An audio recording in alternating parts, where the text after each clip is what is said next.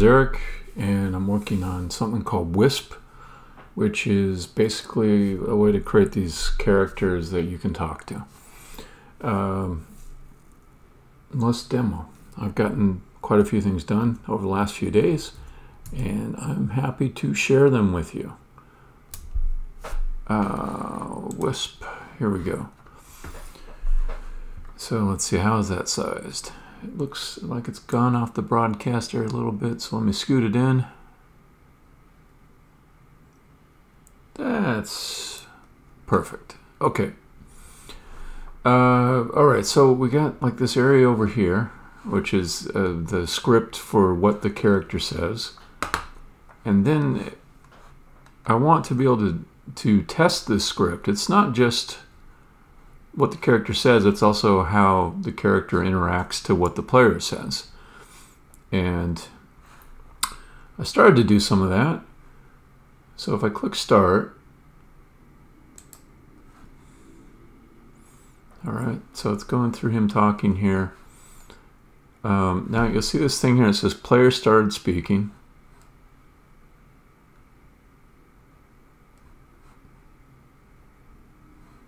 Yeah, and it says I stopped speaking, and it picked up a few things there. Now, I do have certain points within the spiel. That's my name for the interactive dialogue, where he is quiet, the character, long enough for me to say something, and a speech recognition will pick it up.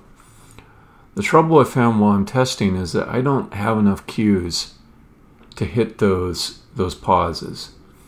I'm missing the audio, basically. Now, I could stop and record some test audio and plug it in real quick. That's fine, but what I really need to iterate on this software quickly is an ability to record the character audio very, very quick and get it in.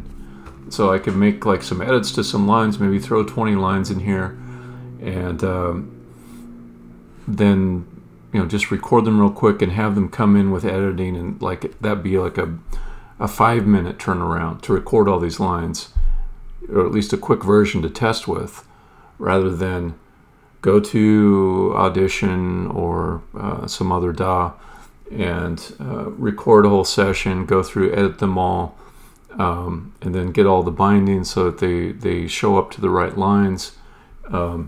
That's like an hour. I want it to be 5 minutes. I want to be even less time if I'm going to make a few edits in the spiel, and just need to, either add a new line or get a new recording for a line. I just want to be very quick. Oh, by the way, here you see on the right side the speech recognition, the continuous speech recognition, picking up my words as I'm talking and dropping them in. It's doing a pretty good job of recognizing all the things I'm saying. Pretty good. Right there it says, I stood up for a good job of, instead of what I said, which is, it's doing a pretty good job. So it's not real great, but it's good enough for the things I want to use it for. But again, like I was saying, it's hard to figure out where to fit in a word edgewise while you're testing this, because I need to mute the speech recognition, disable it, while the character is talking, and then as soon as there's a gap or a pause, I unmute it and I accept speech from the player. Let's go ahead and stop so it doesn't do the distracting thing. A Gimlet, like I was saying, it's hard to figure out where to fit in a word edgewise while you're testing this, because I need to mute the speech recognition, disable it, while the character's talking. In as soon as there's a gap or a pause, I unmute it and I accept speech from the player. It's not too bad. I'd say it's about 90% successful at detecting my speech continuously. This is all offline too. It didn't go off to a server. It's done with Vosk, which is built on top of Kaldi, or I should say it's done with Vosk browser, which is built on top of Vosk, which is built on top of Kaldi. 3 different open source projects. But it works pretty well. Okay, the thing I need to get to is an ability, a workflow that allows me to quickly record these lines in the browser so that the character will be able to say them. I considered briefly using a simulated mumbling type of a speech. And I've done that before. In fact, I'll go ahead and show you what that's like. Let's see.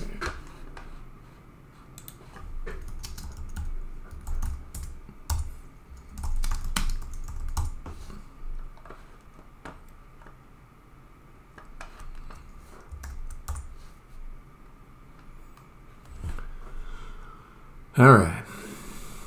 I need this to go to what? Conversations. There we go. All right. So if I hit play here, this is an older.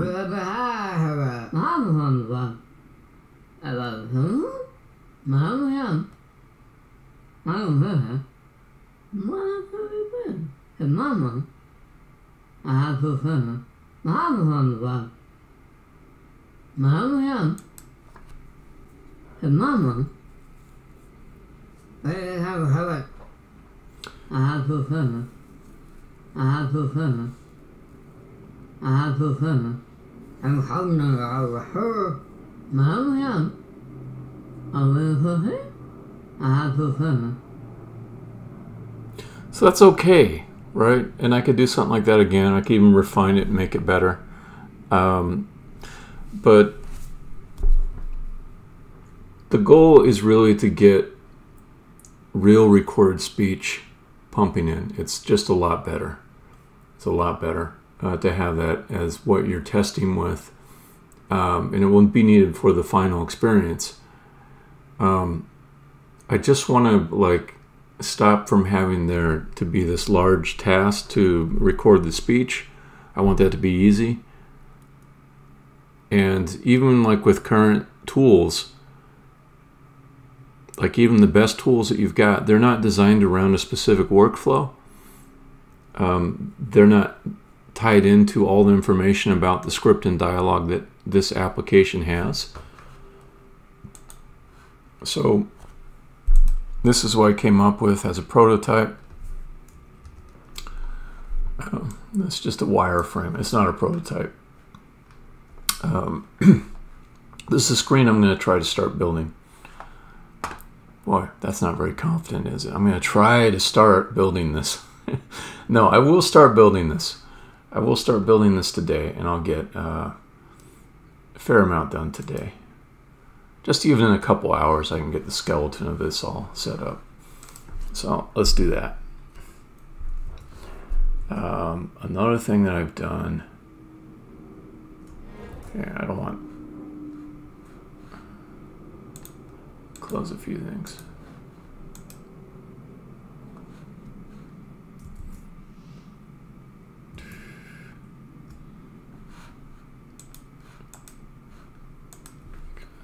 Exit out of that. Okay, CD. All right. What was I going to say? Oh, in GitHub, I turned on an option that checks if the suggested code that it's proposing is found in an open source repository someplace and is a close match to it. And I don't think that option is particularly important for me, but I want to test it. I want to see if it degrades the experience in some way. Either the information that comes back is not as good, or it takes longer, anything like that. Because, well, I'm testing it for work. I'm testing it for my day job. I've got a presentation to make it. My day job work on GitHub Copilot and what it could be useful for, what it's not good for, and stuff like that. And one of the things I wanted to do is check that this filtering option on public open source is good to use or not. For me, it doesn't matter too much because I rewrite every single line, or the line just happens to look like what I would type in myself. And yeah, there's basically a transformation that is going to ensure that any code I receive is not going to match something from an open source repo. Okay. And these are the smallest snippets too that I'm using. I don't like say, I don't say things like bubble sort algorithm, you know, it's nothing like that. All right. So I've got a screen called Libs Generator screen, but I'm not even going to use that. Let's start a new screen.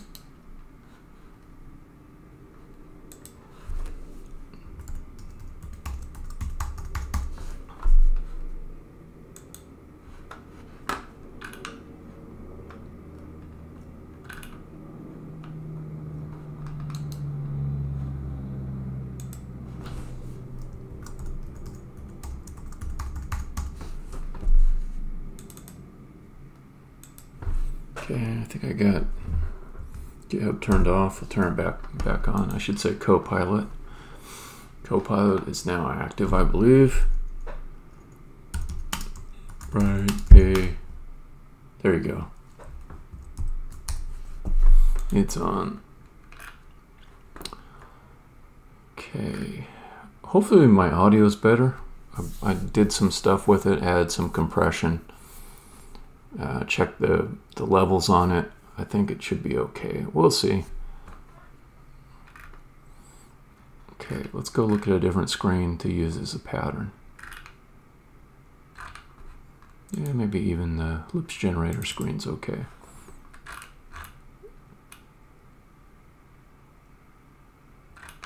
Okay, screen container.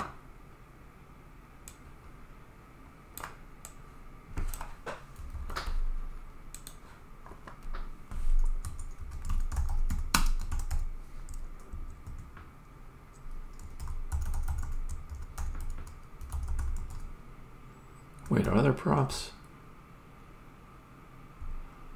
I don't think there are any.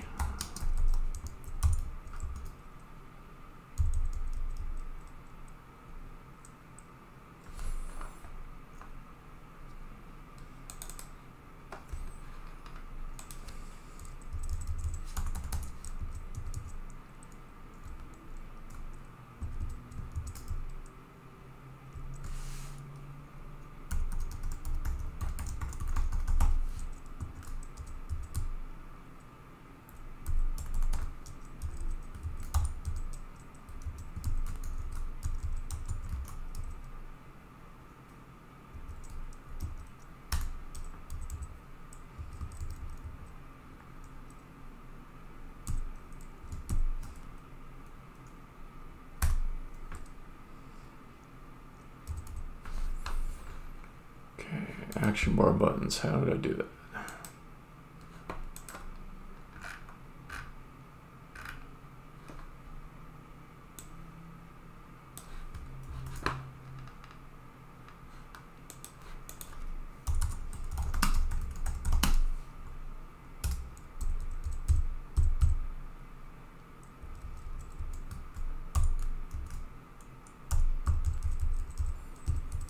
Okay, so it's going to be change spiel.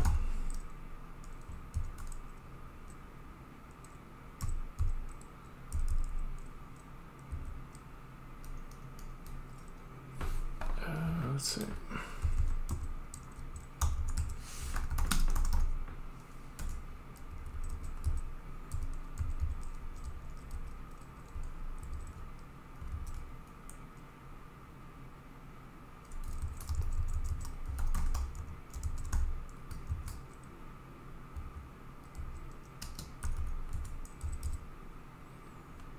Okay.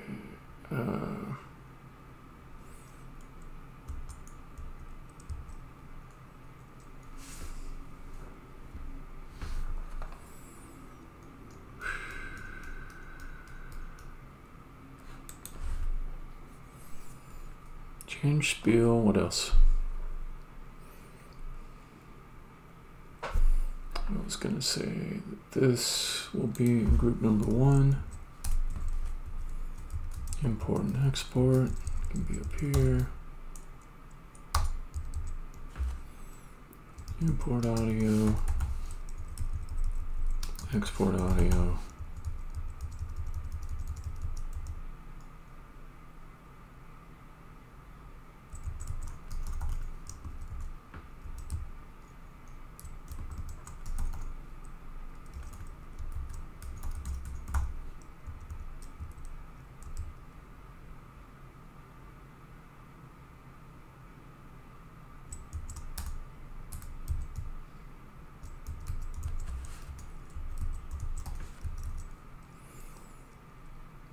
You want to just make these disabled because they don't do anything yet. That's a nice thing to do, just make them so they're not tempting people to click on them.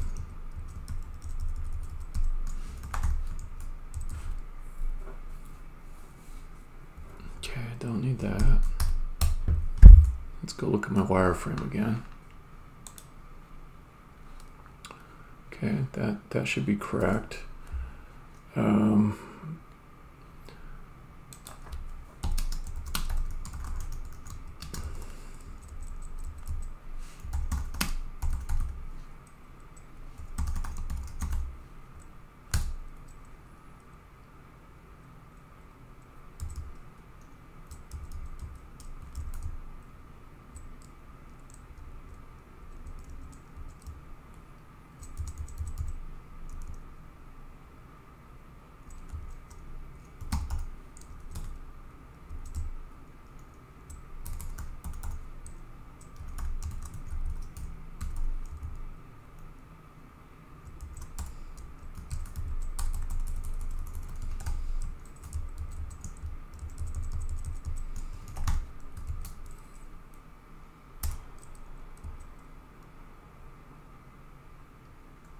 missing something. What am I missing?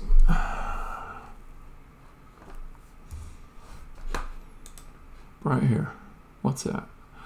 Oh, do I need to say disabled? True. Yes, that would be it.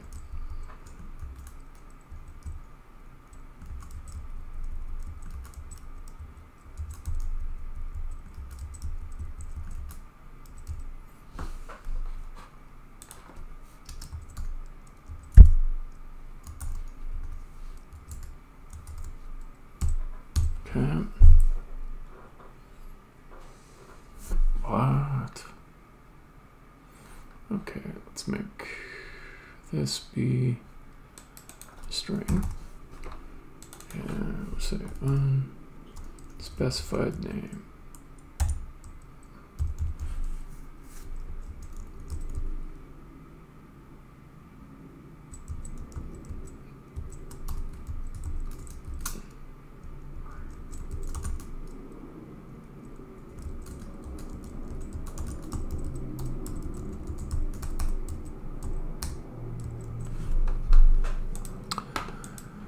All right, what next? I could just check and see if I can navigate to this. That's a nice quick test. Make sure it's working as expected. And also, once I can navigate to it, I can see the updates to it more easily. So what's this gonna grab from my screen configs? Okay, let's go look at that.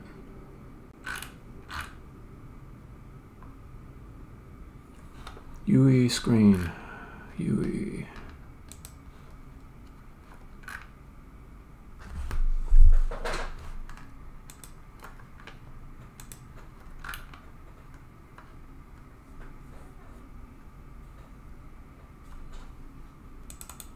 All right, should be in here. Okay, so Spiels, speech, that's fine. URL, let's make it be speech.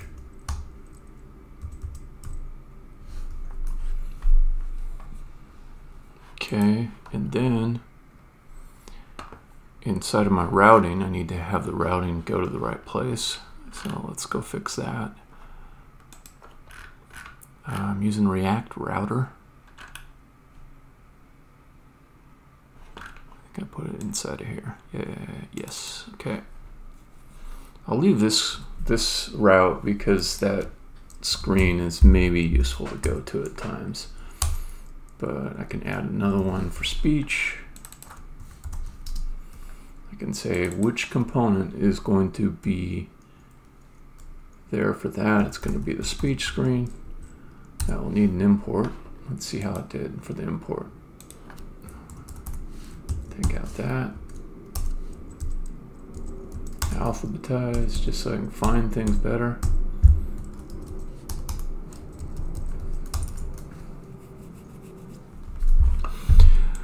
One of these days I may write a IDE plugin that does nothing but just arrange these imports in the way that I'm used to, following my conventions. Alright, let's see how close I am to getting this to go. Not that close. Const. Okay, no problem. No problem. I got it.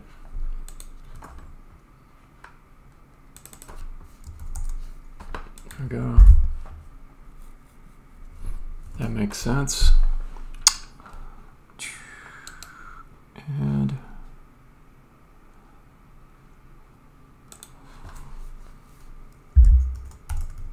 we're going to use a CSS module here.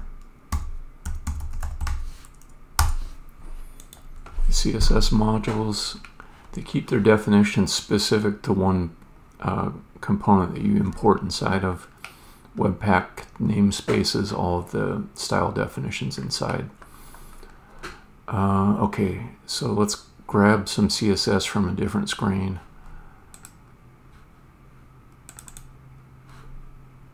I think that's the important one right there.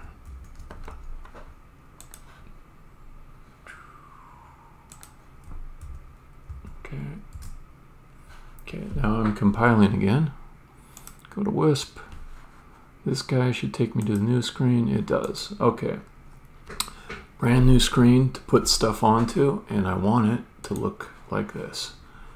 So I've got, along the top, I've got this row of stuff.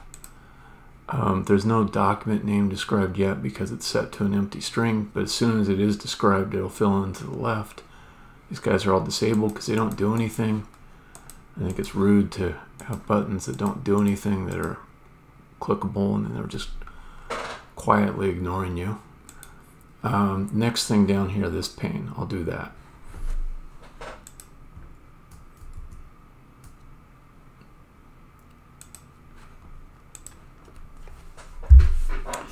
And because this screen has only one pane on it, I'm tempted to just inline the pane inside of here instead of making it a separate component.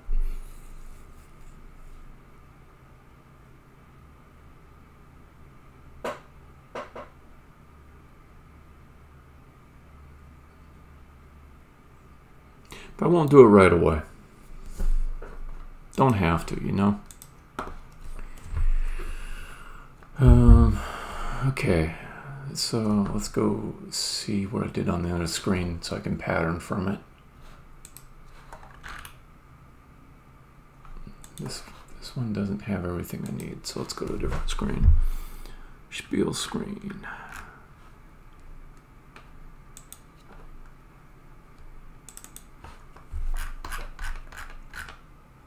Okay. Screen container, Spiel pane.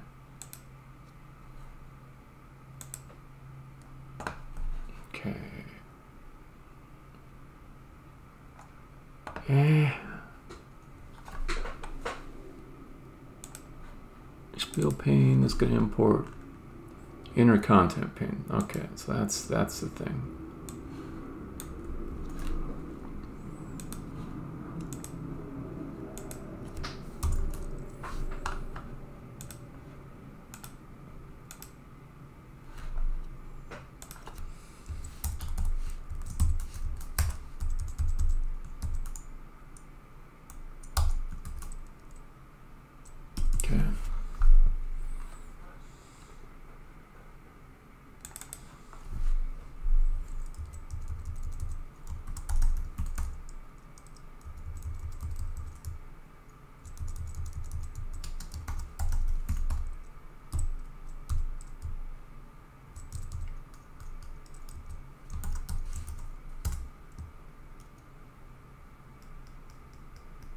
You know, I just find myself changing my mind.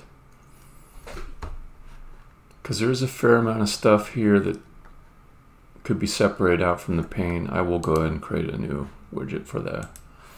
Spiel speech pane. It also follows the pattern of other screens. That'll help me maintain a little bit more easily because there's a common convention that's being used. Okay, so Spiel speech pane. Function Spiel speech pane. It's going to take some props. Okay, and then export default Spiel speech pane. Interface iProps. Just for now, let's do, yeah, that one. Okay, and come back to speeches screen. Let's yank this out. Bring it over here. Return. Bam.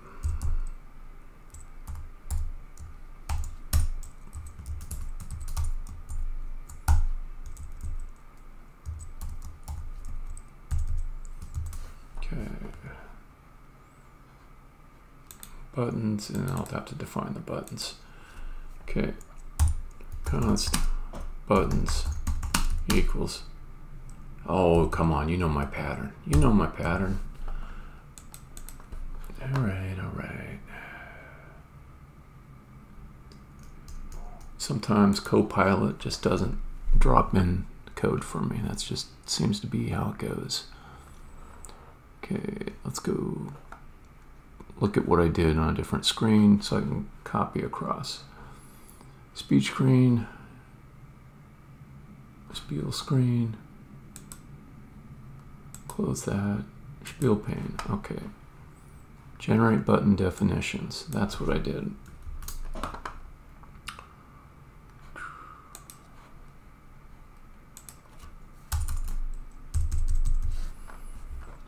And for the moment, these will go nowhere. But the things that I want to be here are select by and record selected. Select by record selected.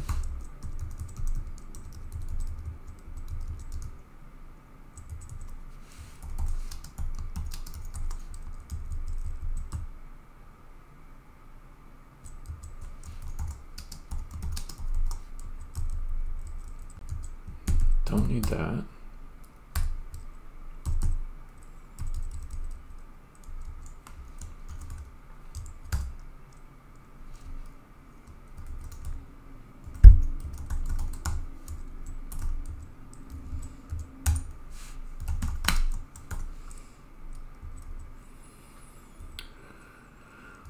Okay, so come back to the speech screen, and here instead of inner content pane we will put the Spiel speech pane. Disabled equals, I guess, true. Let's get rid of that for now. Okay, so if I come back to here, all right, I've got a pane. I want it to I want it to go all the way across though. I want to fill up the entire screen. I think I can just do that with Flex. I think that's a pretty easy thing to do. So Spiel speech pane, it needs some CSS.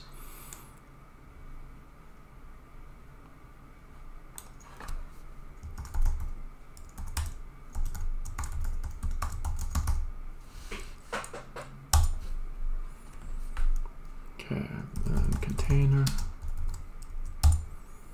and then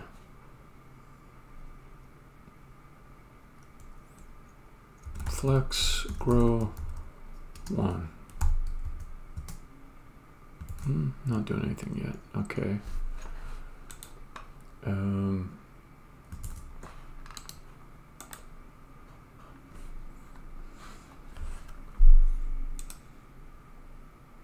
Okay, so the inner content pane header's got display flex.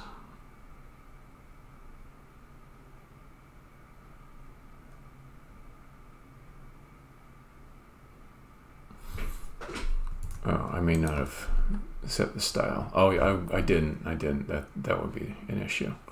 Okay, so let's import.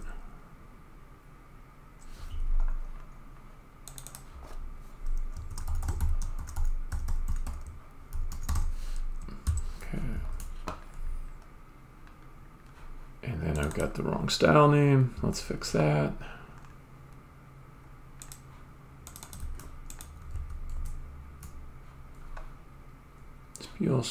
Come on.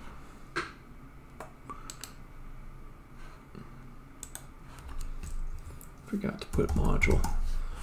That is actually needed for Webpack to understand how it's compiled. All right, so now it's taking the full width. I need it to also take the full height. Let me just see if I can just fix it by this. Yes, okay, good. All right, so now we've got a nice kind of responsive display here. What else? I am kind of happy about this next part because it's one of the few times when it's actually legit to use an old-fashioned HTML table. Most of the time you say, oh, I want to use a table to do this, and somebody pops out from woodwork and says, no, you fool. This is not 1995. You don't use tables for layout. You use tables for tables. But guess what? I've got tabular data here. This is a proper table. So I'm going to do it old school. I'm going to use a table until I decide it's a bad idea. But I think it's a good idea. Okay, so what will that look like? There's going to be like a header along the top that's non-scrollable. So that'll be one table. And this one down here will be in like a scrollable div. That'll be a second table. So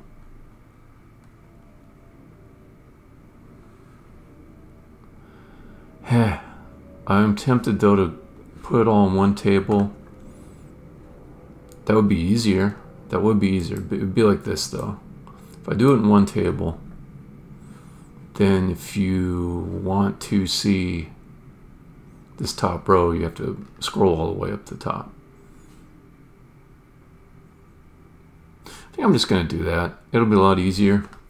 I won't have to worry about the code that styles these such that the width is always the same on each column, even if it's two tables. I'm having second thoughts though. Having second thoughts. Because like if you do scroll down, it is a nice thing to have this remind you what you're looking at. All right, I'll try it this way to start.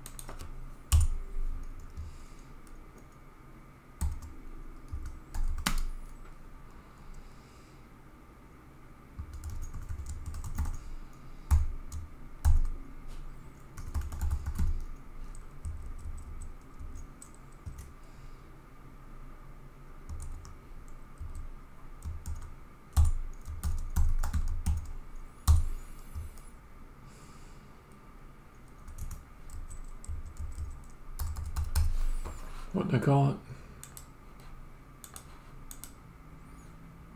Table container.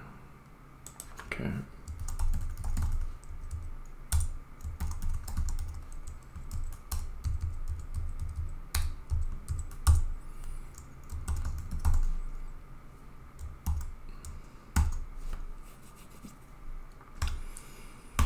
TH, I think that's, oh no, trying to remember.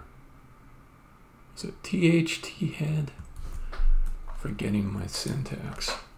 HTML, table, TH.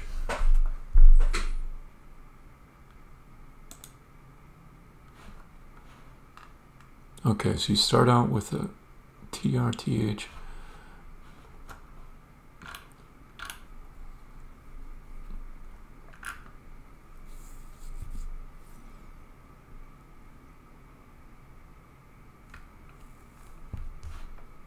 If that's what TH is, what's T-head?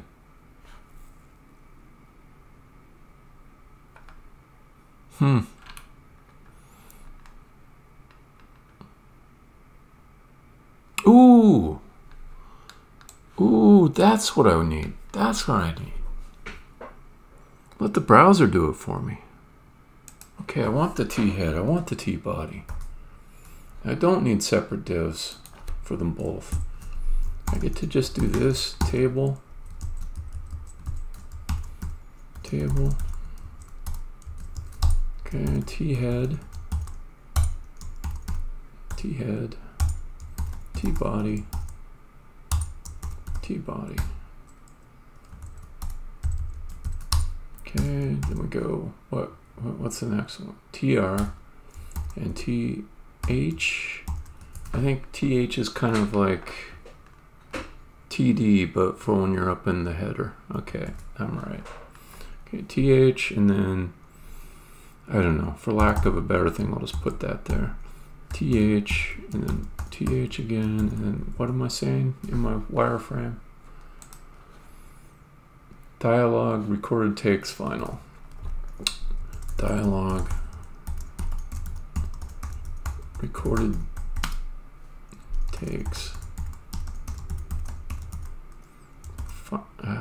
Not bad. Not bad guessing from Copilot. The thing that it said was synonymous with, like I had actually put selected take in my wireframe at one point. But that's not what I decided on. Okay, so that does that. Let me just take a look at what this renders as. Okay, not bad, not bad, not bad, not bad. What is an interactive, hey, very good. What is an interactive storytelling framework? I'll explain it. Okay, so it's a set of tools that will allow you to create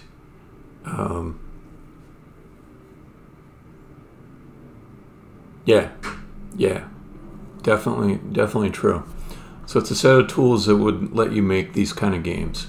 And right now it includes a face editor, so you can say for a character, you know, here's the face that I've got, and there's all kinds of stuff for authoring. It's like almost like a miniature Photoshop.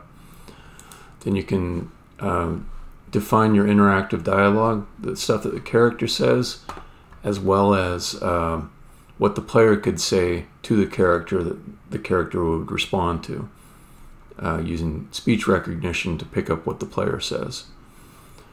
And then I'm working on this screen here that will allow you to record the dialogue for the character in an efficient way.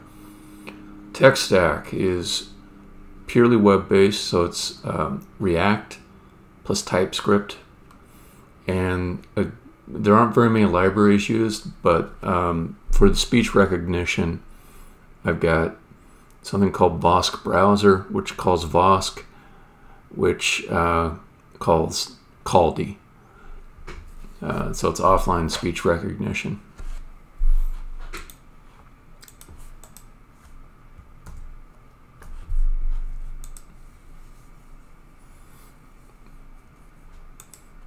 Are you a developer yourself? I would assume so from your questions.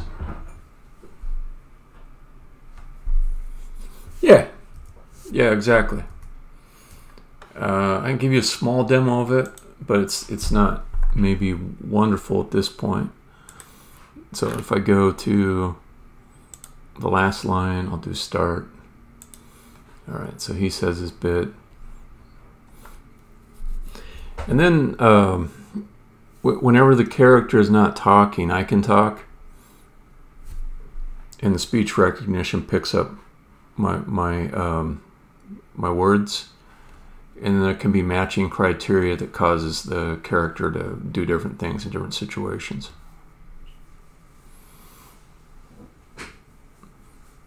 Oh, very cool. Yeah, I think there's a lot of room for full stack for sure. I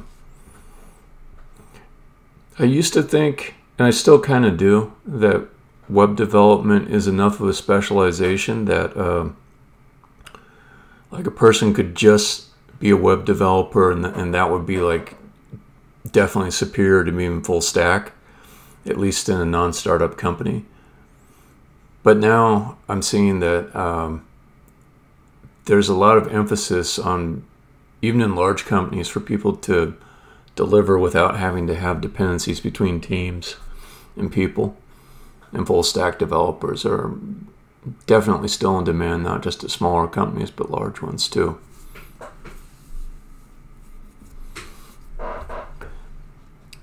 I think the opposite. I think front-end specialization is going to go more in that direction, just because there is a lot more to learn. And particularly if you go with like offline first capabilities, there's a lot on front end.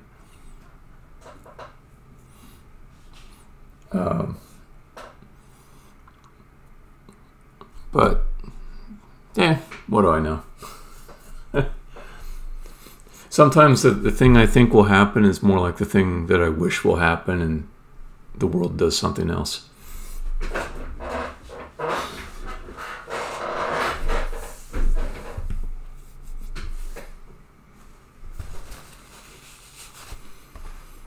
All right. See, this wasn't too bad. It said, sometimes that the thing I think will happen is more like the thing that I wish will happen in the world does something else. So I didn't do too bad.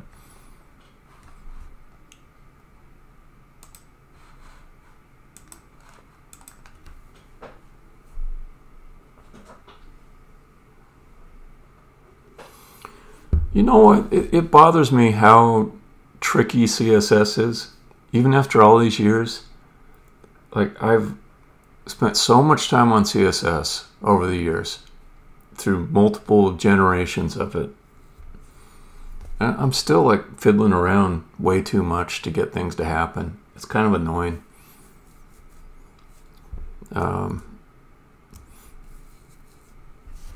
So many tricks to it. I don't like all the tricks.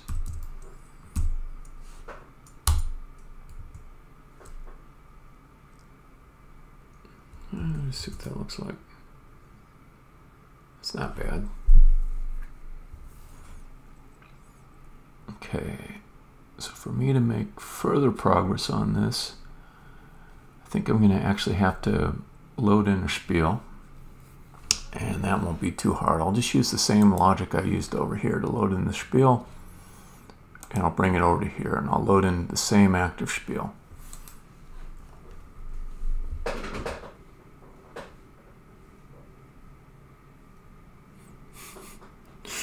Well, here's why it doesn't get easier, because they just keep on adding to it. They never take anything away.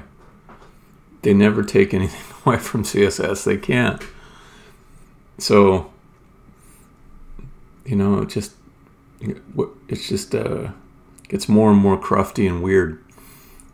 And then sometimes you can just stay away from the weird parts, and it's good. Other times you can't.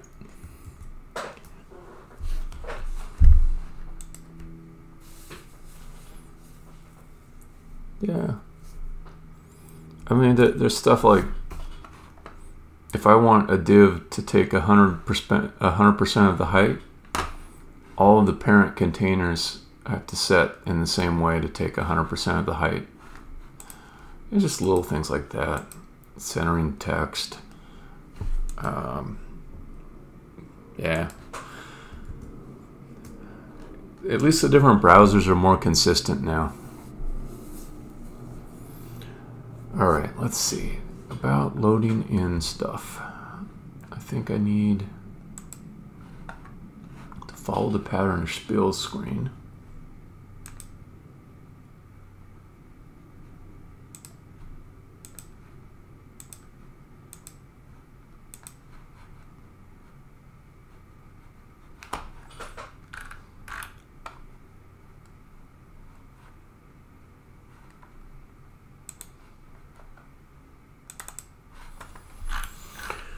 What did I do for that? I said use effect after mount. Okay. Yeah, let's just copy this across for now, then I'll make edits.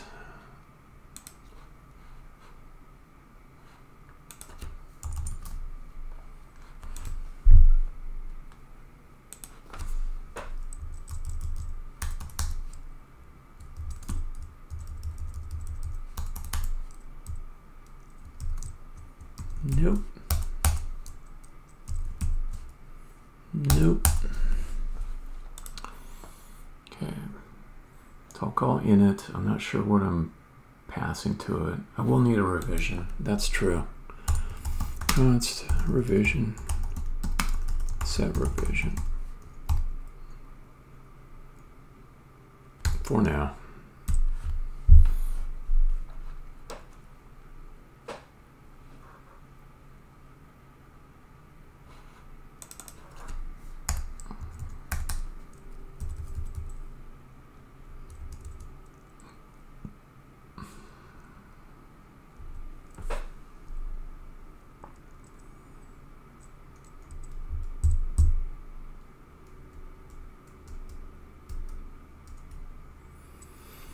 Okay, that's a little bit tricky.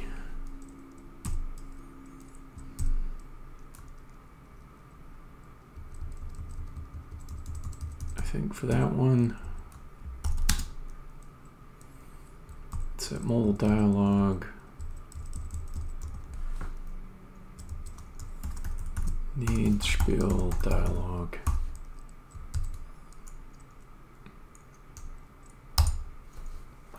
Let's see, to do, and then let's see.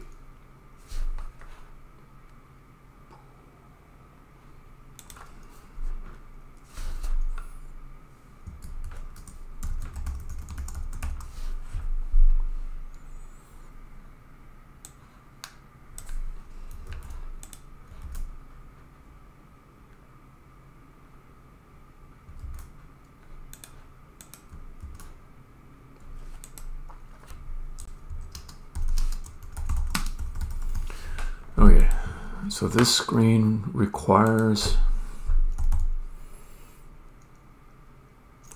show dialog explaining that spiel must be created first.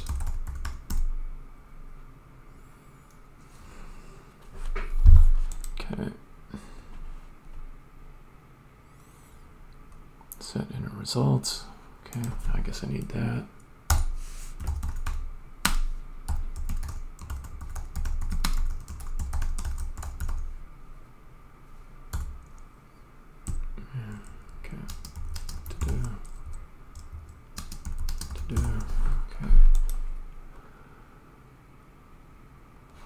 To save. Yep.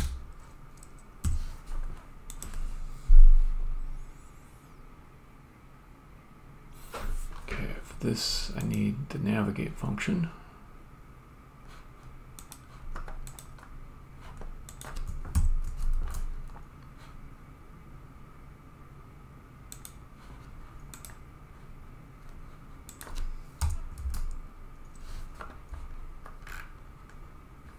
Okay, let's clean up my imports.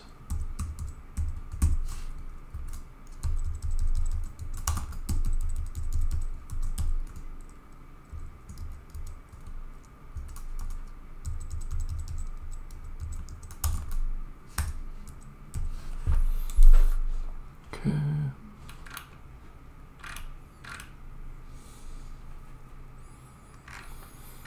Pretty good. Add a directory for interactions. Interactions are is code that's coupled to the screen, but it is responding to different interactions on the screen.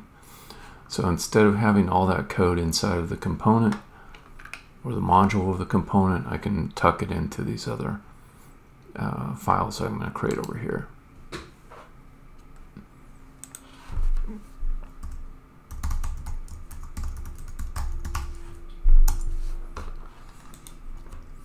Okay, an export function init. I think it's got to be an async function. Promise init results. Oops.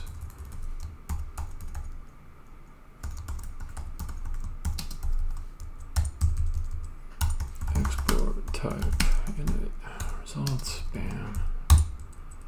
Okay, and then I was going to pass to it set disabled and set revision. Set disabled function, set revision function. Okay. What will go into init results? Document name. Oops. Yep. Oh, gotta do an equal there. Okay. And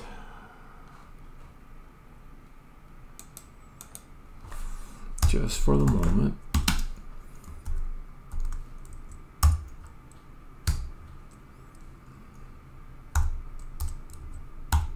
okay, back to here, we import init from general interactions.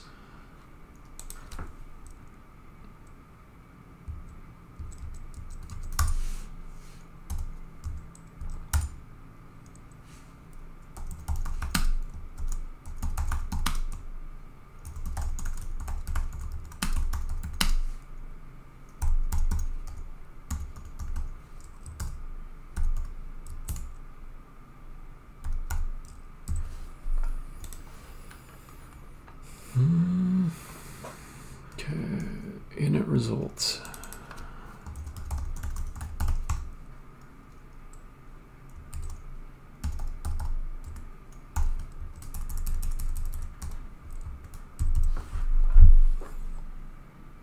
Oh, so make that be spiel name, no problem.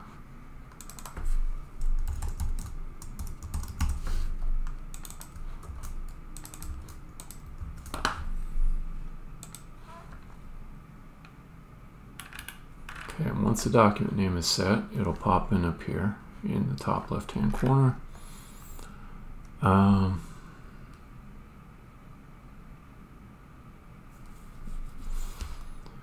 Let's take a look at what I did for Spiel screen inside of the general interactions init.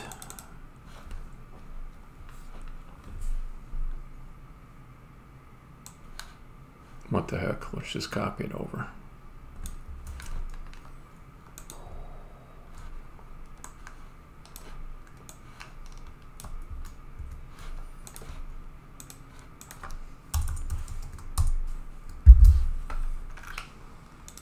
Don't need the face name. Do need the spiel name.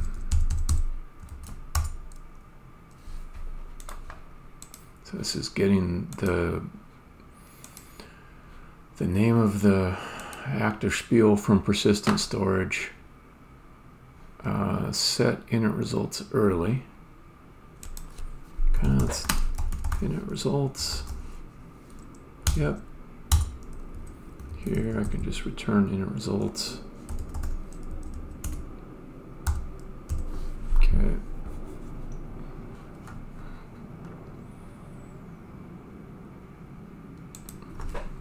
I will need this in a bit, but not right away. Yeah. Yeah. Okay. Let's go ahead and put this stuff in. If is initialized. No.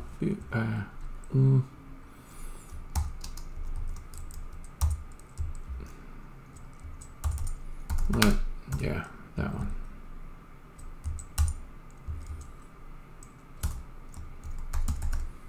Unit for subsequent, yeah.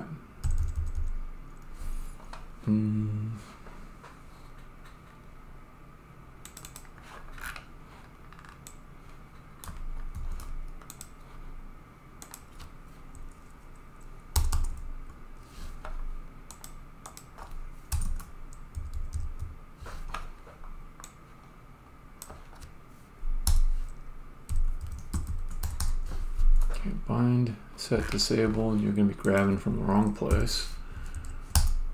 Okay, so that needs to be defined. That's going to be in core util. Add TypeScript core util.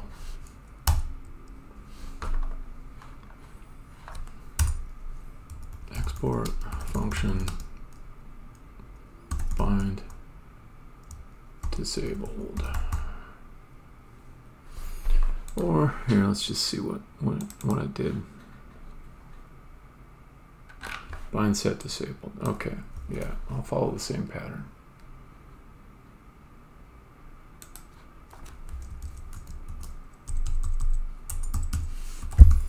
Function. Oops, no.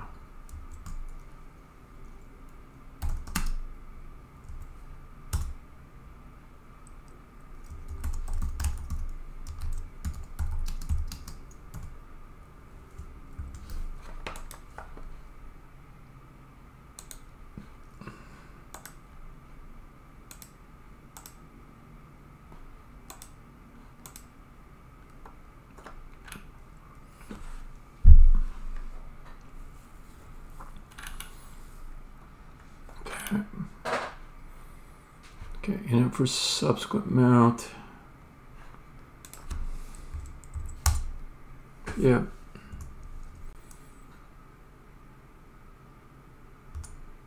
Yep. Okay.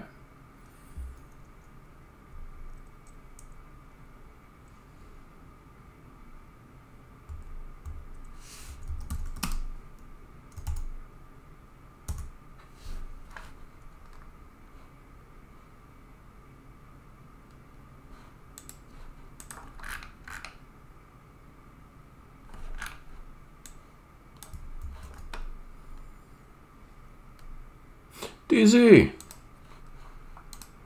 dude, you're up so late. What's it, like 2 a.m. or something? I'm good. I am good. Making constant progress every day.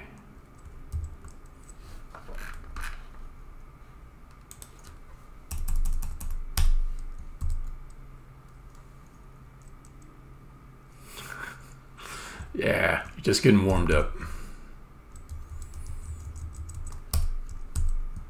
How's your search for, wait, I think last time I talked to you, you were searching for a new project to get involved with. Did you find something? My apologies if you told me and I forgot part of what you told me.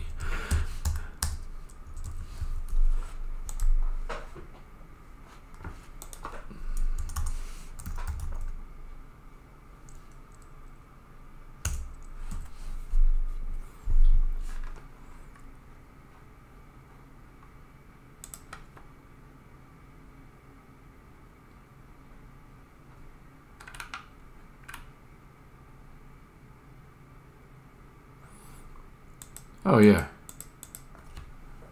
You doing anything fun? Not just projects and coding, but just if you're taking a break, maybe you're doing something interesting. Or maybe you're just chilling.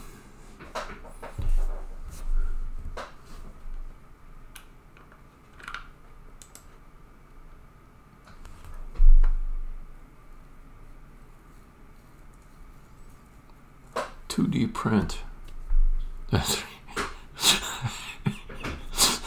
You confused me for a moment. I was like, huh, 2D printing, the overlooked printing. Everyone assumes we can do 2D, but maybe we can't.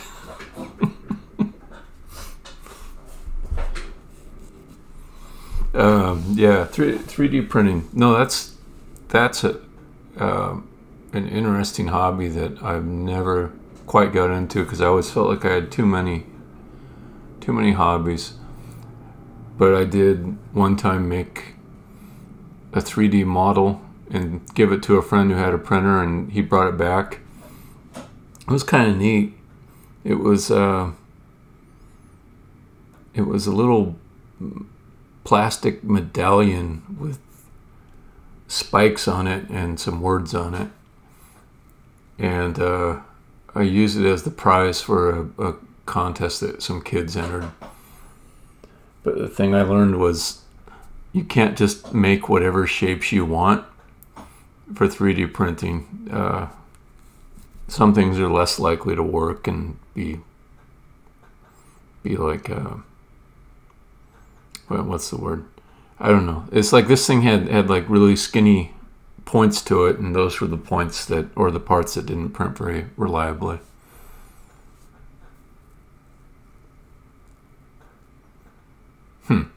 Yeah.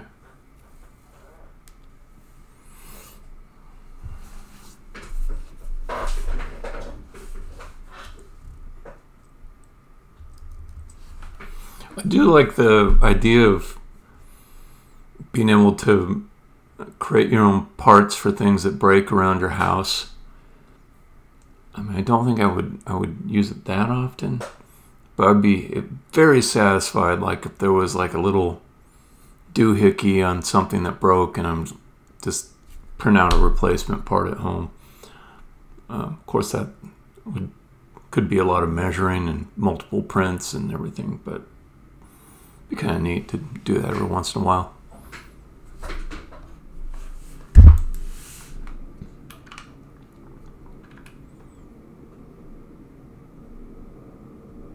Okay, so load the spiel. Don't need the head component. Don't need face events. Do need the init core.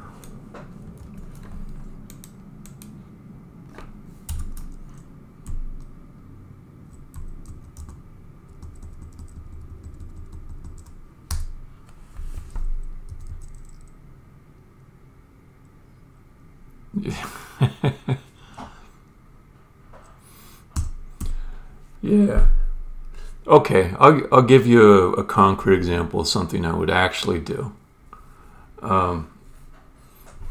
So I can't easily show it with a camera, but off to my right, there's this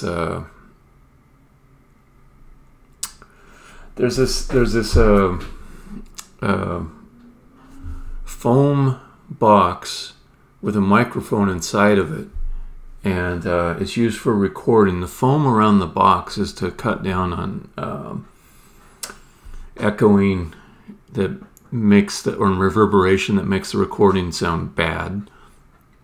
But what there really should be is behind my head, like another foam thing that's held up behind my head, so that the front of my head faces towards that foam cover box, but the back of my head has something behind it. I'll show you. So I've got pardon. All right. So I got this stuff, which is like it's acoustic foam, right? So what I would make with a 3D printer is a clamp that attaches to some shelves.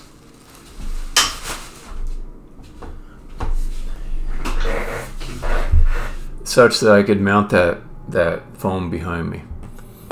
I say a clamp, but I mean like there's like some shelves that have like wires in a certain way, and like if I made like something that fit neatly over the top of it, it would allow me to have another rod that came across. Then yeah, maybe it's not worth explaining, but basically I could make like something that would allow me to affix that foam pad behind me.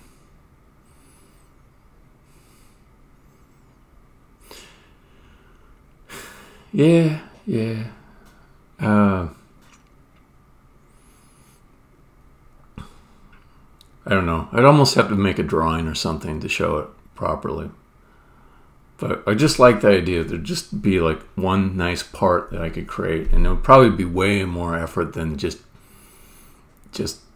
rigging up something stupid. But yeah. Well, but you're actually giving me the other voice in my head, which says just use some Velcro and rubber bands and tape and whatever the fuck it is. just get it up there kind of quick. And if you go walk around the hardware store aisles, you'll find some things that'll do the job, you know.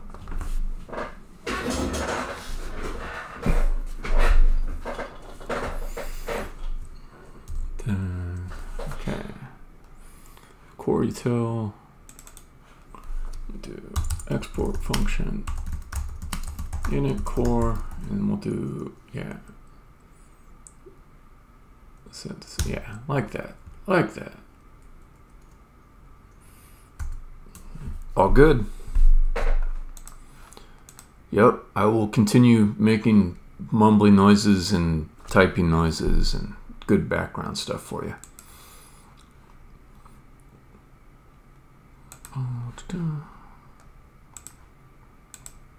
Import that guy.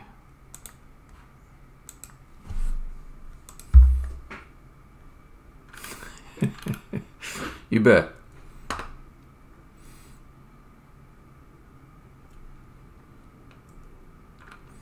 All right, so we'll get the core initialized. That gives me, I don't know, it doesn't give me that much to begin with, but it's following a pattern that I can add to, and it matches what I'm using in other screens, so that's kind of why I did that. Don't need this, don't need this. Yes, this would come around this time.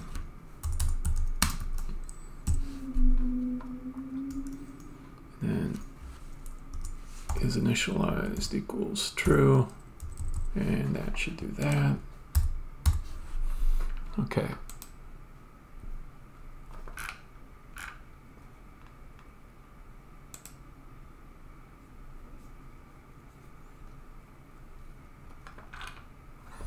We'll have to think about the revisions, but for now,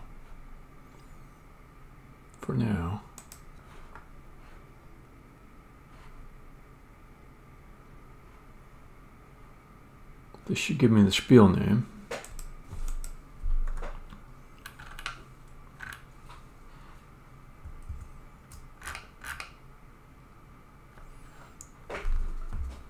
Let's see if that compiles. Okay, it's got the spiel name up here. That's good, and that means it's loaded the spiel successfully.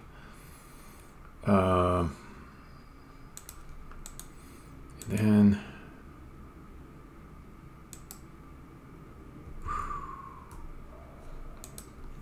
what next? Let's do revisions.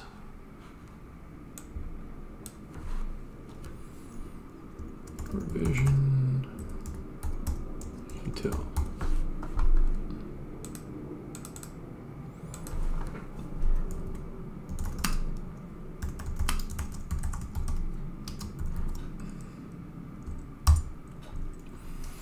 Okay, so I want the spiel.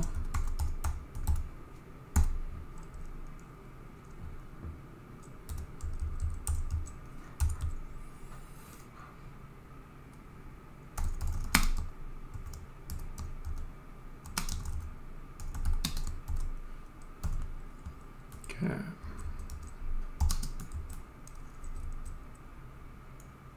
Then I should probably look over here and copy a few things.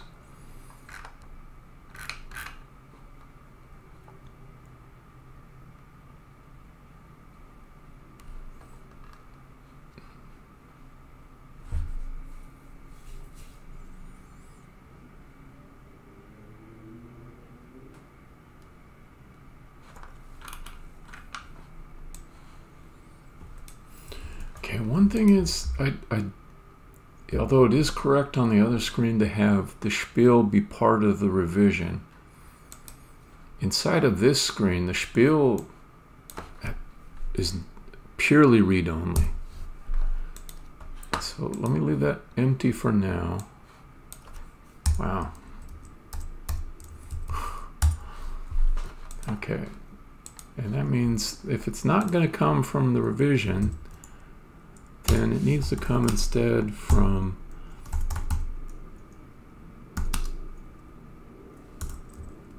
here.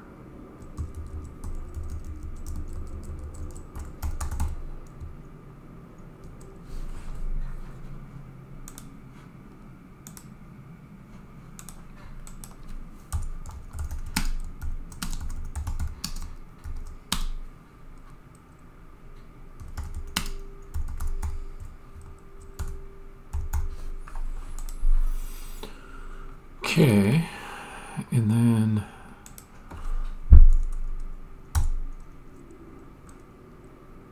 yeah, I have to add that to my general interactions.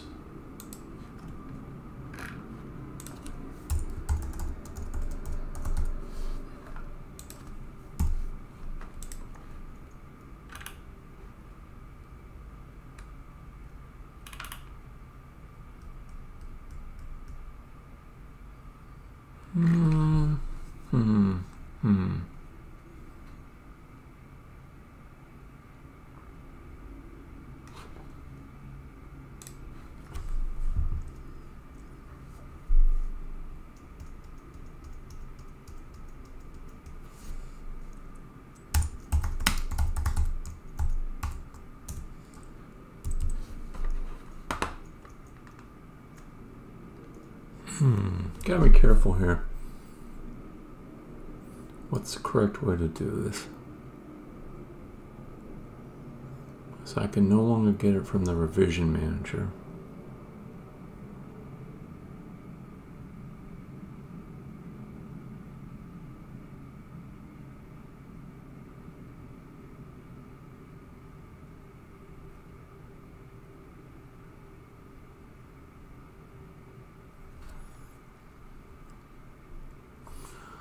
So one problem is if I go to a different screen and come back,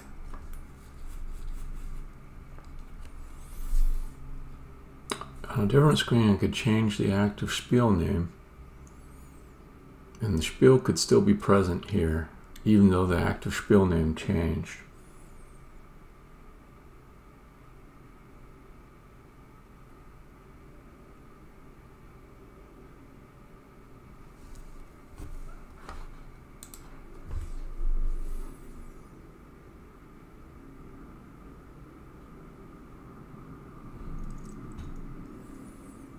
So I think I want to do something like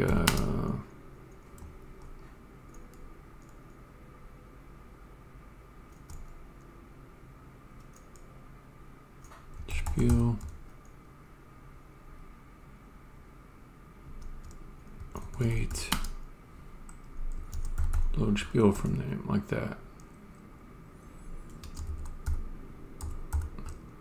And that may be important too, because a different screen could save some changes to the spiel.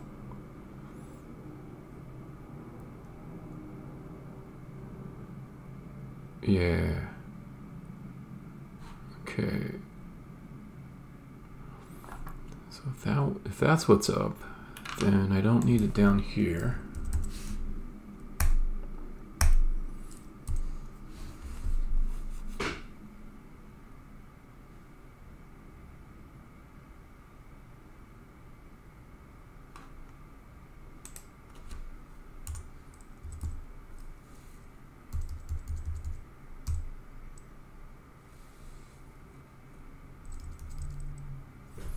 Don't need this here.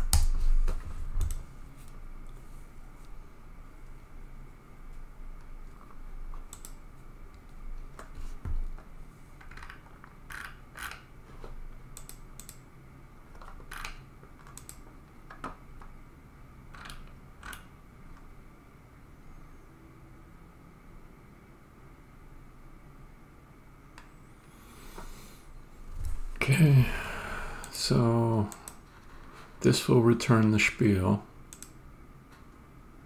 in init results.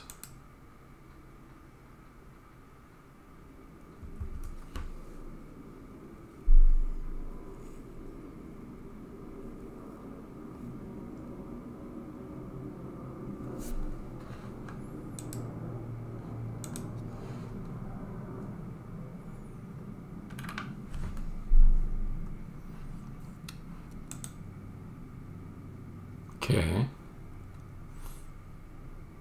Not bad, not bad.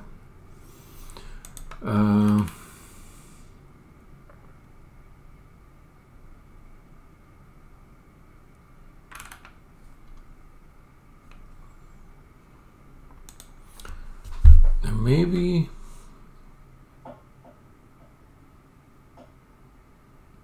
let's just see if I've regressed yet. Let's see if I'm still okay. I'm still okay. Cool.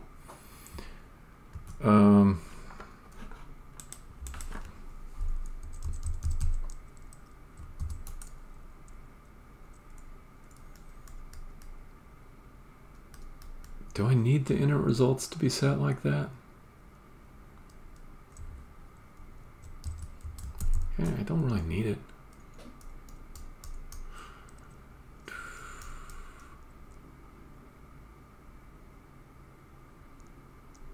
Yeah, let's just take that out.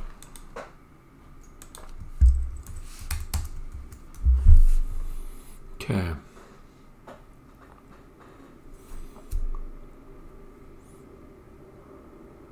So now I'm thinking about these rows.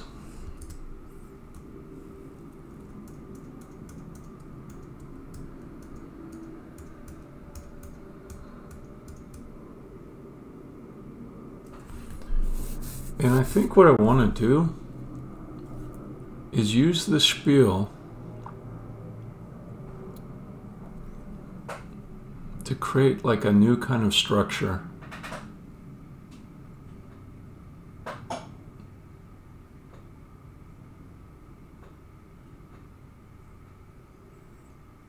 And the structure would let me render all this and make updates.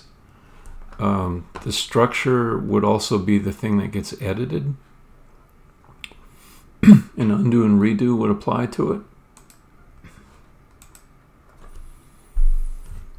It's a fairly complex structure though. I'm trying not to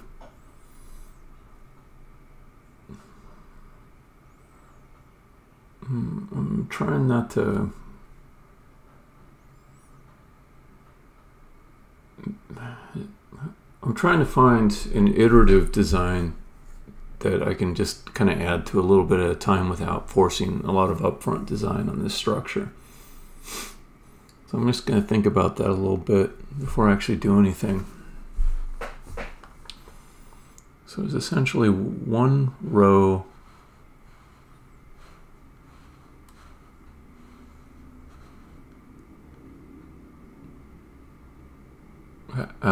there's multiple rows that go with each node in the spiel. And a row can be a display row. Let's see, we're going to say character row, emotion row, dialogue row. Dialogue rows will have some additional information. Each dialogue row will also have recorded takes, final takes, and the final take. There will be audio associated with these guys and these guys.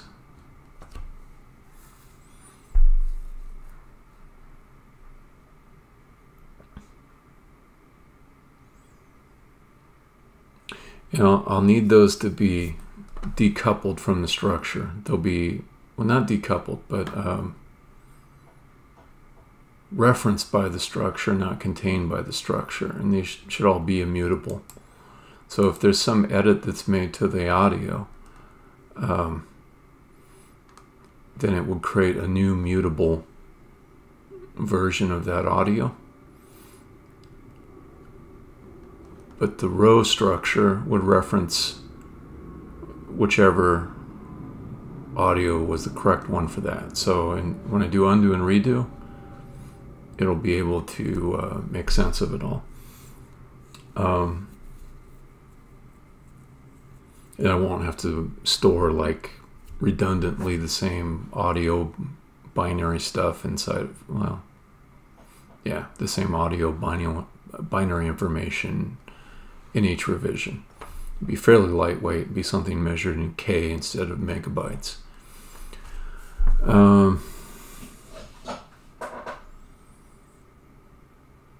What do I want to call this structure?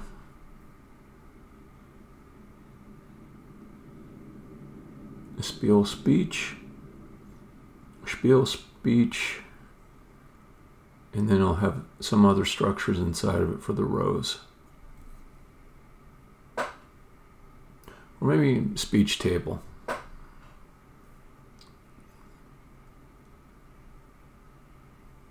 I kind of like speech table, and then I can call these things in it speech row.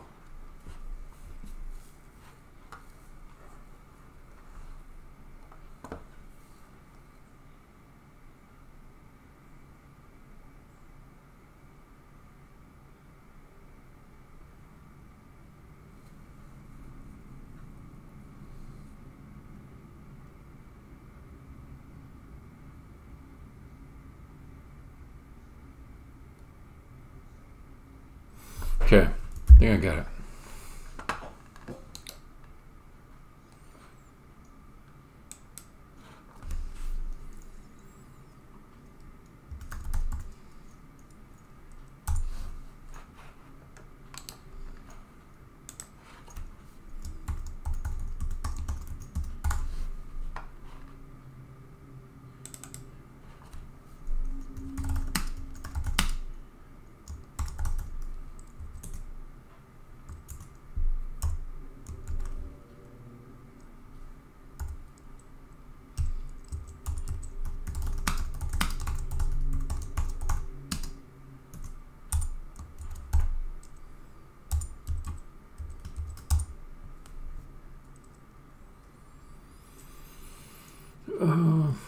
Just rows, speech row.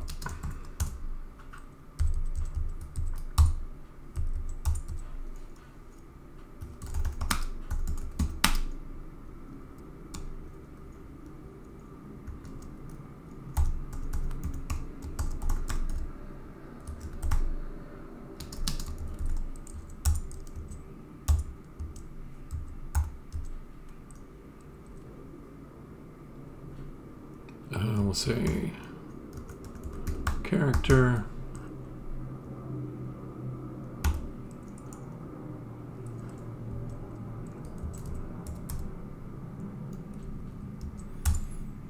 parenthetical,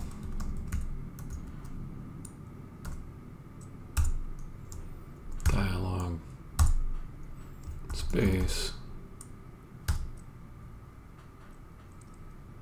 Okay. Let me see. Does that cover everything?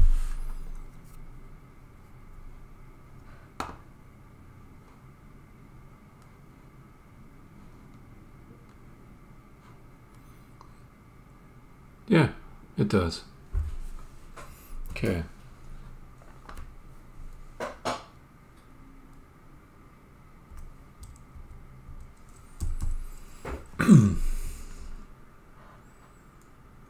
Row type. Yep. Okay. Yeah, text is not bad. Yeah, I think that's good. Okay, is selected. Boolean, good. Okay, what else?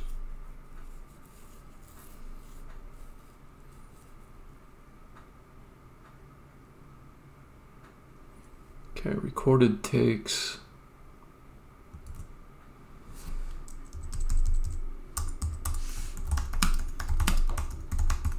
Recorded take. Oops.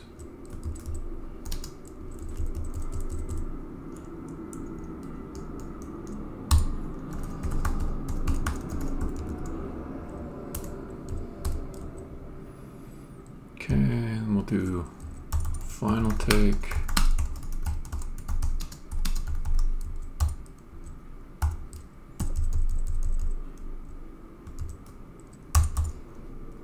Final take. Or no.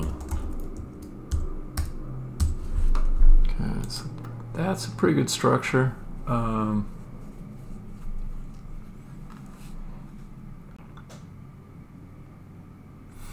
It's missing like audio bindings to do audio binding.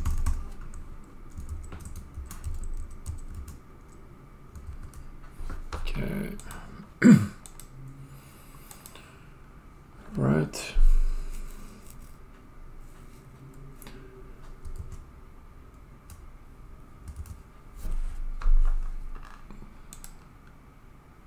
So do I want to split this out into more files?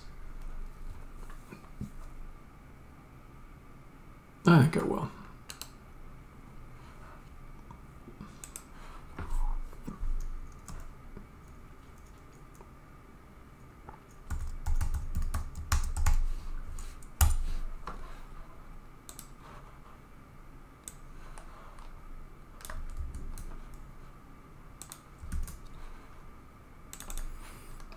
Come back here, import the speech row.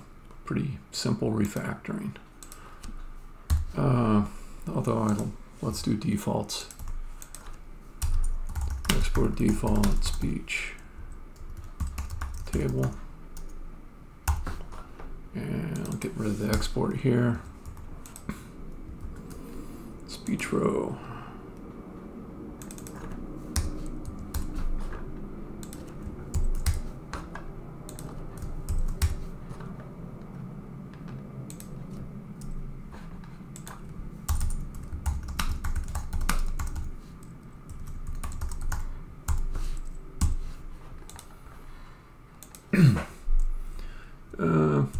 I think that's good enough. I don't need to move these off into different places. I think this is fine to start. Okay. So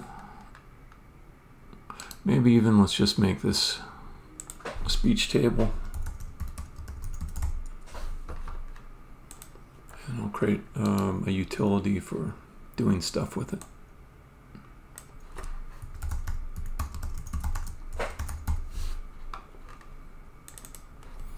Okay, export spiel to speech table. Damn, like that, yes. Well, what are we exporting? It's a function. Okay. Hey, here, go ahead, Copilot. See if you can figure it out. Import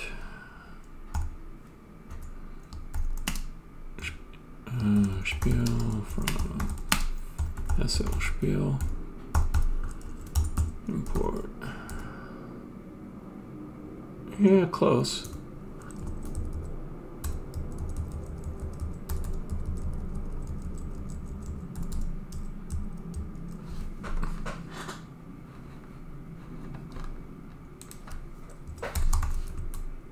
Okay.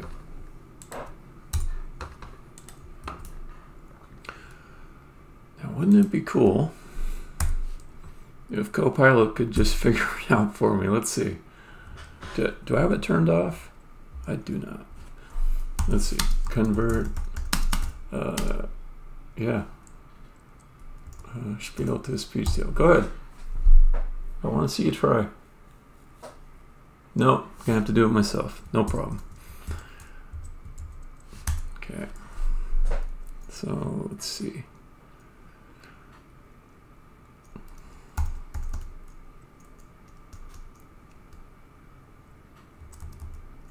For let node I equals 0, node I less than spiel.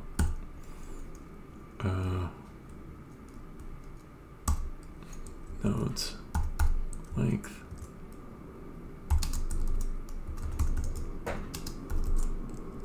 Okay.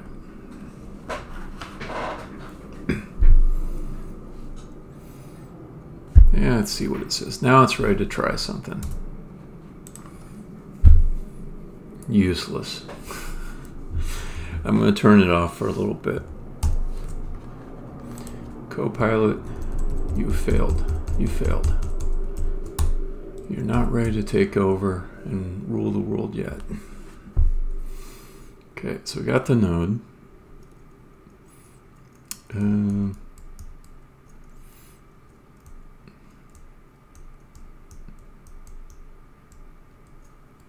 Coming back to the screen, I would put in the name of the character if it was different than the last one. So let's do that.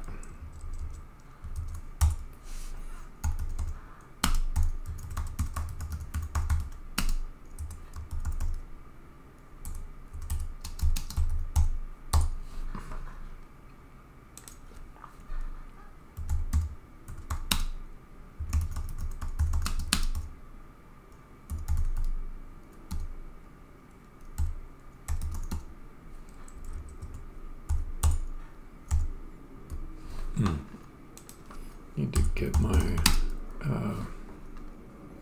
speech rows. Or to just do it this way. Const table equals speech table equals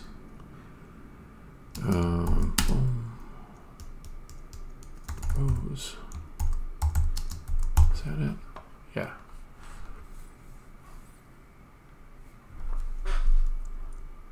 Const rows equals table. Yeah, let's do it this way instead. Rows equals speech row, bam bam.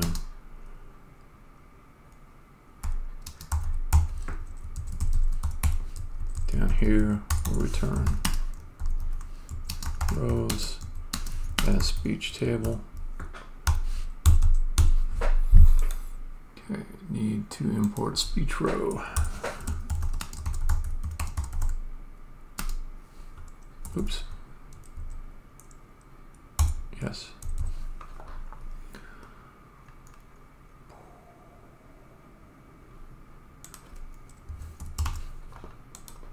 Okay. Down here. If character is not equal to last character, add, let's see, rows, push, create speech row, no, create character row.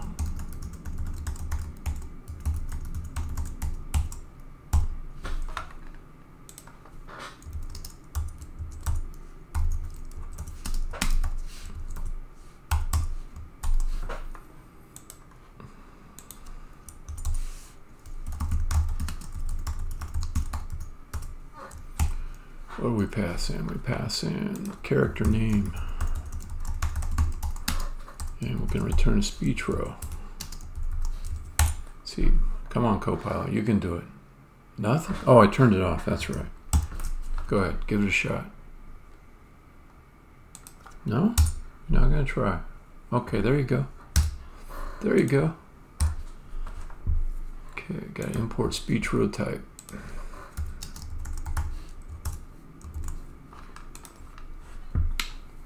Good, good, good, good. Very good.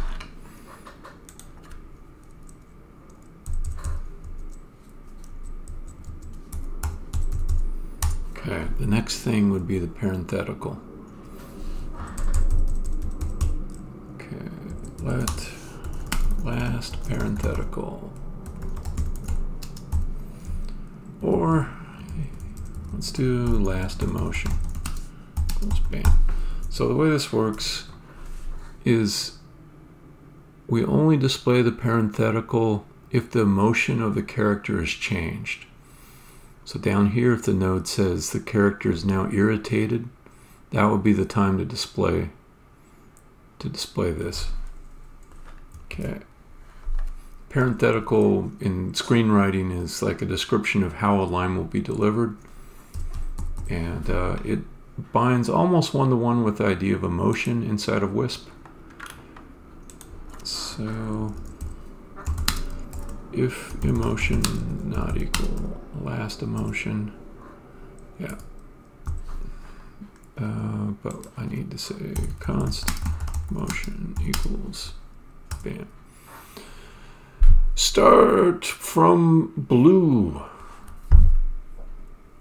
My first language is BASIC, but I have at some point gotten good at C++.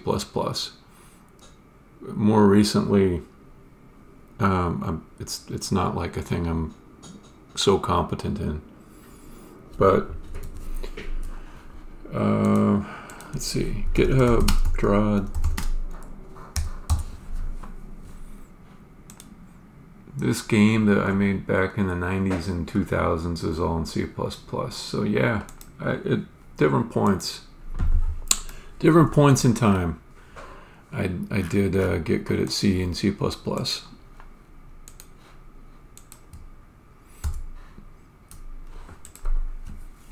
Then more recently, C# and TypeScript and JavaScript.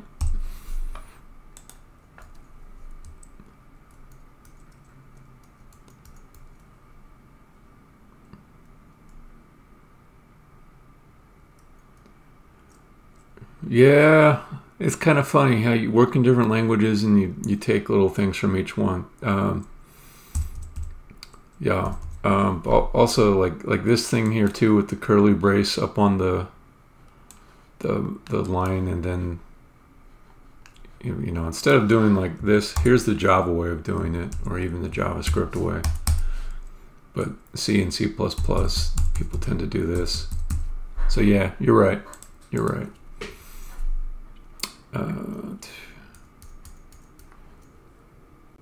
Okay, need to import.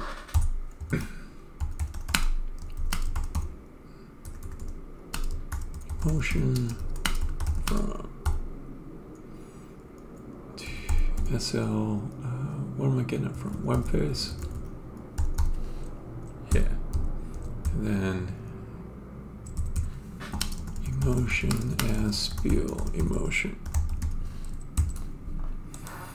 So start from blue. I take it you are C++ dev.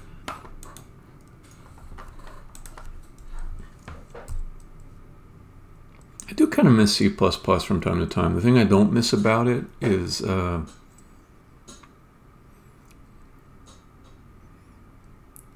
memory access errors, where some memory gets overridden in your process by some bad code. It could be even in a library you didn't write, and you gotta troubleshoot all that. So I'll take the hit with my garbage collection and slow memory access over arrays. Computers are fast enough, they just usually doesn't matter anyways. Boom. Okay, emotion equals node line emotion. This has to be converted from spiel emotion to emotion. Okay.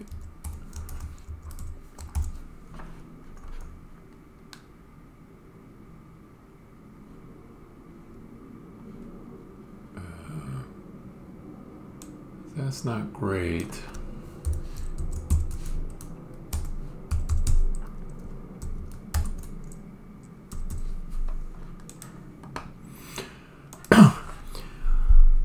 Well, so you've been coding for a while, like me. That's cool. I mean, it's not a competition or anything, but yeah, I started when I was 13 back in the 1980s, writing BASIC, and then like my first professional job was around 92, working in like database programming languages for community college. And then there was a gap where I did a bunch of kind of not white collar work, but just like new person work. And then I became a consultant in the early 90s, lots of database stuff. And then I felt like I was never going to get to do real programming, so I learned C on my own time and wrote a game. And then that kind of followed into some other jobs that were better. And then Java, lots of Java. Then more recently, web app development, JavaScript, TypeScript, then C#. And my day job is not even programming. It's like managing teams that write code. Yeah, I'm not sure when you came up, but yeah, I do have that kind of feel for like the 80s and 90s. Like, it does have like this sort of wonderful feel to it in my mind. But I try to capture some of that feel now, you know, because like there's like a lot of stuff going on. It's really pretty cool. There's a lot more power for an individual to make things that are good. Maybe it doesn't compete that well against a marketplace full of other people who are also similarly empowered, but the amount of things you can do with a computer and writing code, it's just incredible.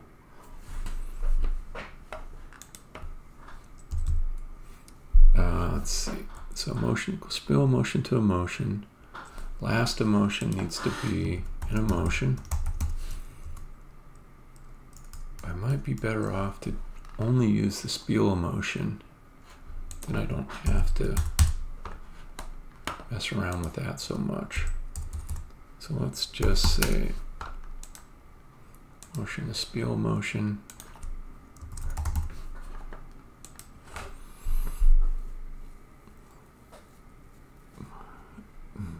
Alan, yeah, solving my own problems is what made you fall in love with coding.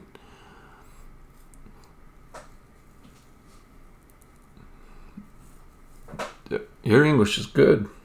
No apologies needed. Yeah, Alan, what kind of problems did you start out solving? Just curious.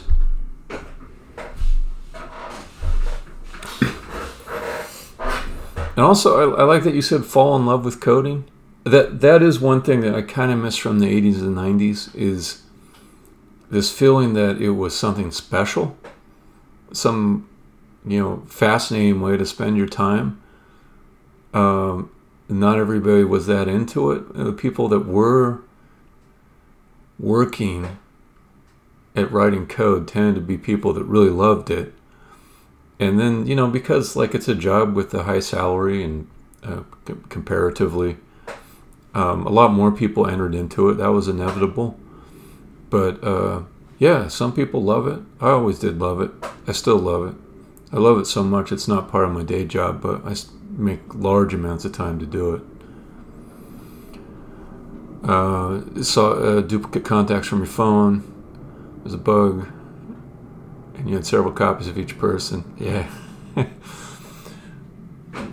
Oh, yeah. Yeah, Android development back then. Yeah, I remember that. I remember, like, I didn't get an iPhone. Like, my first smartphone was, what was that thing called? Nexus 1, I think. And I was pretty excited about the Android back then because it didn't have, like, that, it didn't have a big process to get apps into the store like the iPhone did. It's pretty straightforward to get an app onto the store. And also the phones were capable of scanning barcodes, and that got me excited. Yeah. Still was kind of a pain to write mobile apps back then because you could simulate it on your screen, but then you had to build it and send it off to the phone, and it was kind of like you didn't really know if it was going to work until you sent it to the phone.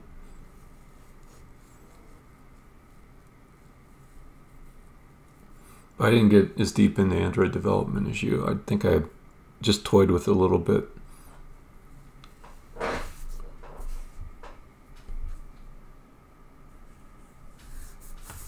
Oh, yeah. Well, I mean, yeah, now Brazil is like a powerhouse as far as um, like IT, like hiring people from Brazil. People all over the world hire from Brazil. But back then, I have no idea what the scene was like.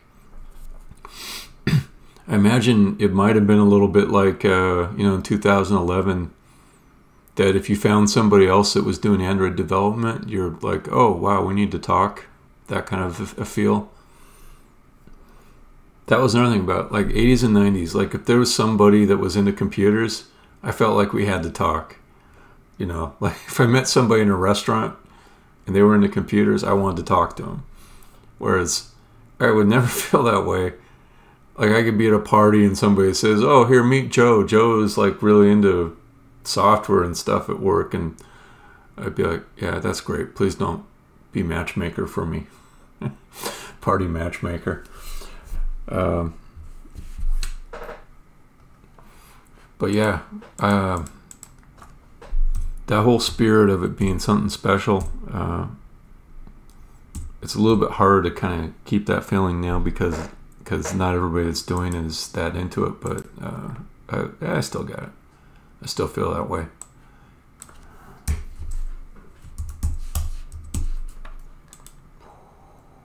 Okay, so create, not the character row, but create the parenthetical row.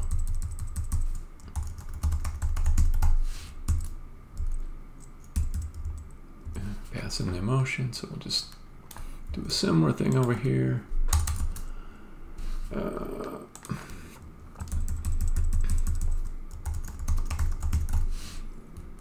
Okay, text. It's going to be motion to spell motion to parenthetical. Yes, that one. Okay. And then I'll pass in the emotion, but this needs to be a spiel emotion.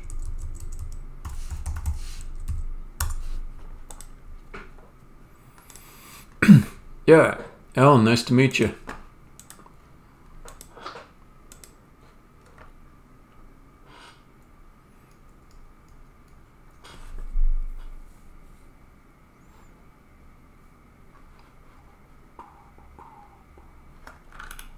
Okay, this is going to be, I guess, neutral. I think I need a different value though. Let's do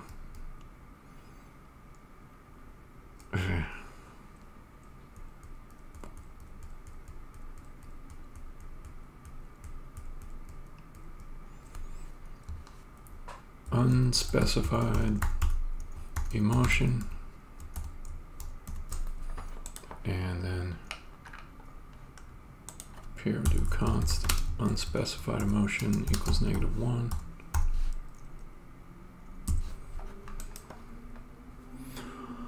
Bogasebi. I just like saying your name. I don't know if I'm saying it right. I imagine it is like Italian. Bogasebi. I'm about to offend somebody.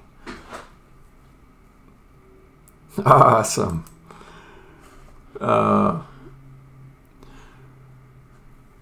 Okay, let's see. You were doing game coding, right? Like Unity stuff?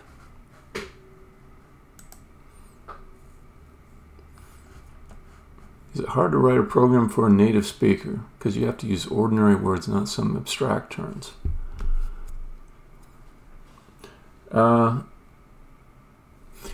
So, to answer your question, start from blue. I think there are some impediments, like if you're not speaking English. And other people that have tried it, like DZ, his first language is German, could probably say more, but I would say one impediment is if you're working on a team with English speakers, then, to get your you're naming across the team, you'd have to make that jump and go in English. There's a new impediment, though, which is using AI generative tools. So if you say, I'm going to use GitHub Copilot, and you choose names that are, in your own first language that's non-English, or you choose very short names that aren't very descriptive and they don't really trigger the prompts, then you'll get less fill-in suggestions. But if you were a solo dev, not on a team, then I would think it's not so much an impediment. Or if you weren't using AI generative tools like Copilot, it wouldn't be an impediment. I do think that, like, if I was writing, say my first language was Spanish or something besides English, and I was a solo coder, I would probably use very descriptive names that meant something to me in Spanish.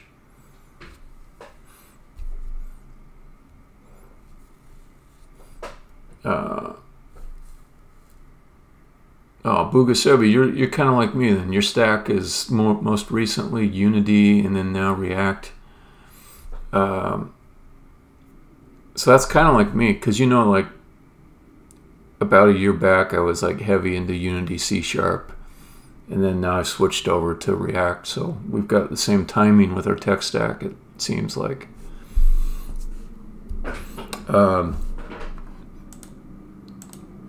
I did find that after spending so much time in C# that I really needed typed language. So when I came back to web development for this latest project, I learned TypeScript, and it was like so much better. So much better. Although, I'm still, every once in a while, I'll go like this. I'll go C# way, and I'll go spiel, and I'll pause for a moment, and then I'll remember I'm in TypeScript. And I do this.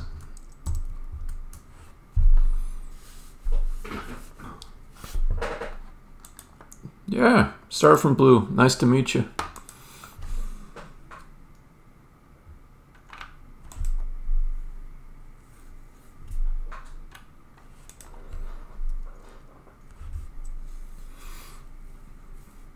One of the things I found interesting was, so in France, they have laws about things being in French. And if you ever used SQL, you know that the language has got like select star from invoices. And it's got English is in the language itself. And I guess there's French SQL, and all of the reserved words are in French. Yeah. No, it makes me a little proud of them for sticking to their guns,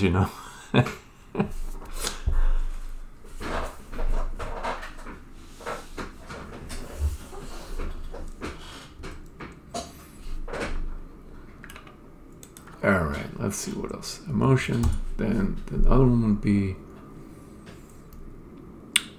the dialogue. Okay.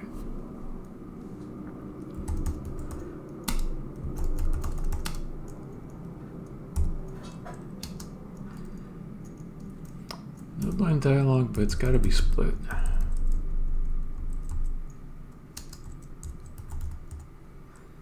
Split and trim. I can't remember. Is this... Okay, hold on. Is this an array? It's an array. Okay. So I need join text.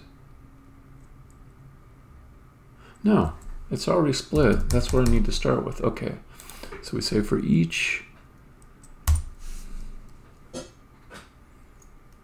dialogue, for each, and then let's do, well, let's call this dialogues.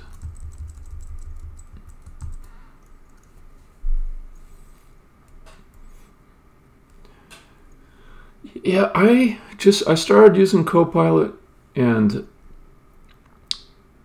I was kind of grouchy about using it. I was kind of like, I like to write my own code. I'm not a fan of having, a bunch of code spouted out and trying it that way. But then I started using it, and like the autocomplete started to write code that I would have written anyways, in my own style, using my own conventions. And then I'm like, yeah, this is making me happy. It's like hiring an intern that looks just like me. Okay, dialogue string, and then dialogue.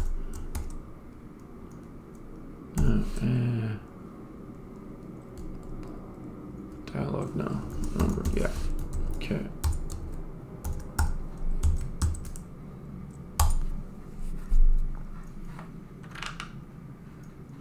Okay, rows push, and then we're going to do create dialogue row.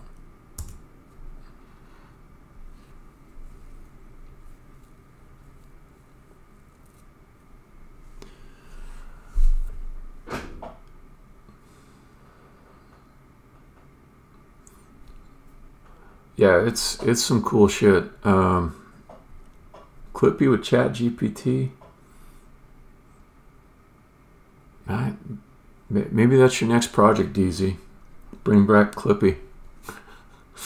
I think that would be funny if Microsoft did that. They've got like access to all the OpenAI stuff, and it would be kind of like, see, Clippy is good. Clippy was a good idea. You hated Clippy, but how do you like Clippy now?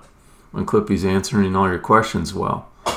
Yes, you will beg Clippy to come back to Clippy.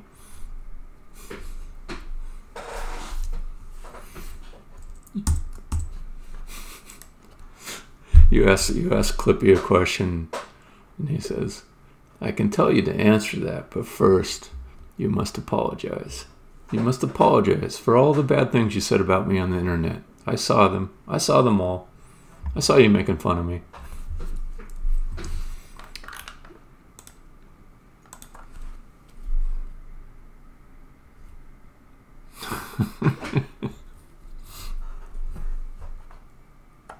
Okay, so we create the dialogue row. I should not get too tricky with this. Let's just get it going. All right, see if you can figure it out. Not bad. Okay. Dialogue, and then I need something like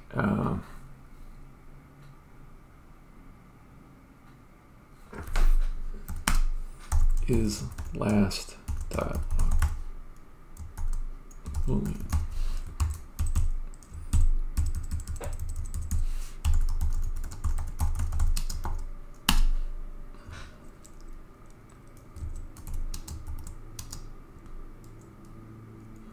Close.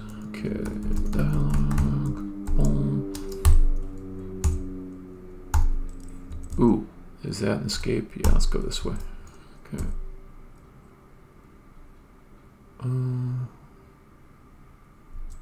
That goes to that.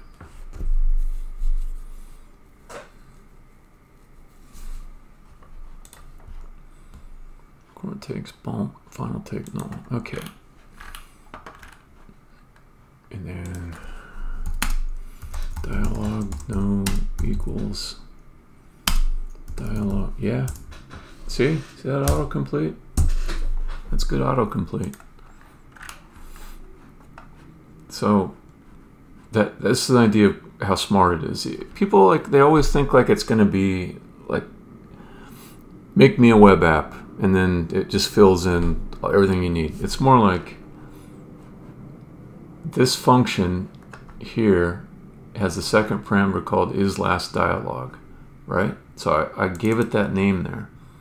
That was enough of a clue to it that when I started typing in the second parameter here, I typed dialog, and then it auto-completed with is the dialog number equal to the length of the array -1? If it is, then it's the last dialog. So it knew enough from the name of this to figure out that this is the logic to complete with. Yeah, it's fucking smart. I mean, I know it's not smart. It's not like a general intelligence. But that comparison against like what 1,000 programmers have done similarly and applying it to the current situation that you're in, it works well. And when it proposes something, it molds it to the actual code that's in your file and the style that you've been using. It's a real feat of technology. Okay.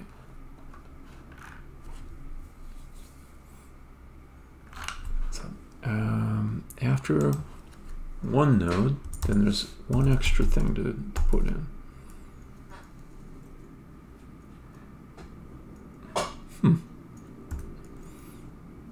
Let's see, not that.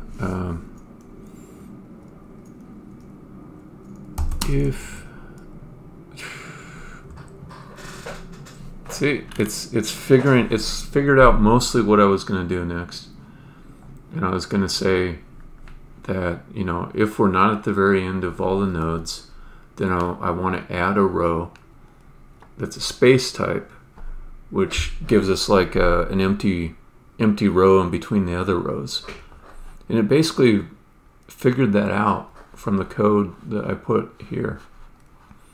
The only thing it did wrong is it inlined this thing, and I've been using these separate functions. But the part that it inlined here is actually the same body that I'll put inside of a create space row function. So I'm just kind of like, wow. We'll do rows, push, and then this will be create space row.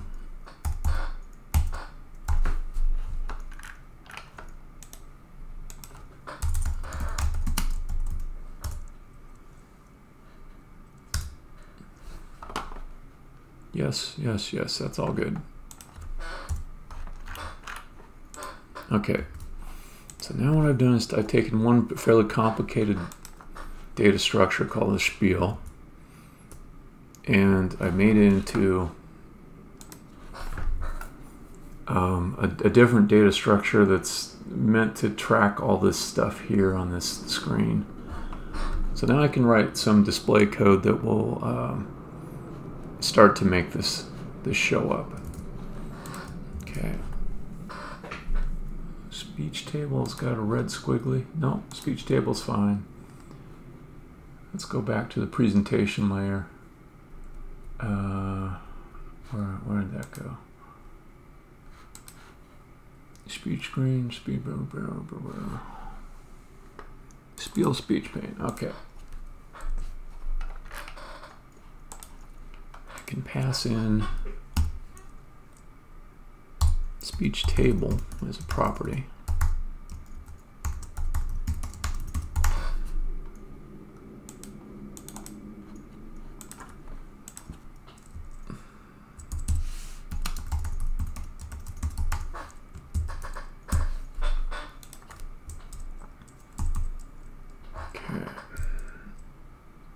Part down here. I need to render that, so we'll say const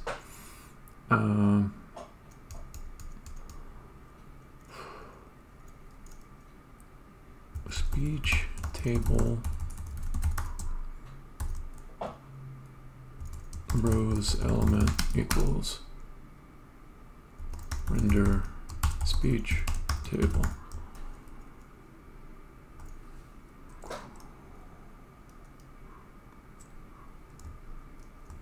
Rows, yeah, like that.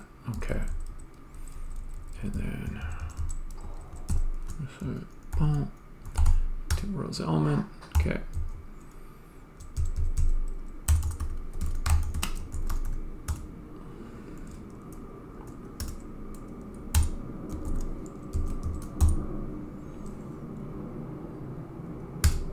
Yeah, come on.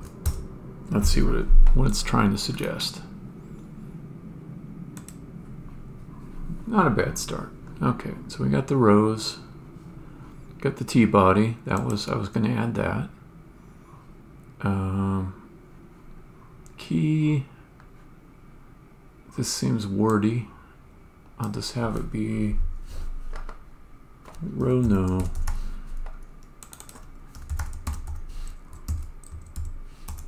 Row number. Yeah, okay. Or even just take that out. This will be row no. Okay. Then I have to do like a switch statement on the type and just return a different element based on what it is. Okay.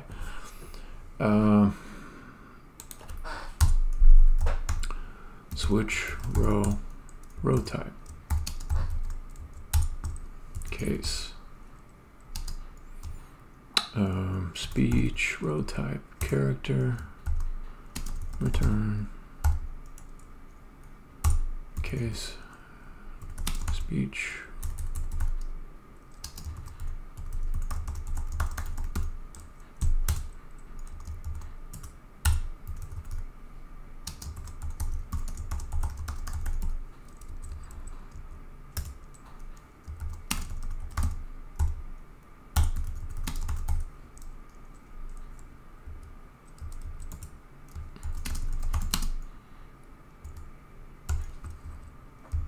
Okay, default turn. Yeah, I could let the default just be the same thing as space. Okay, this step down here, not useful.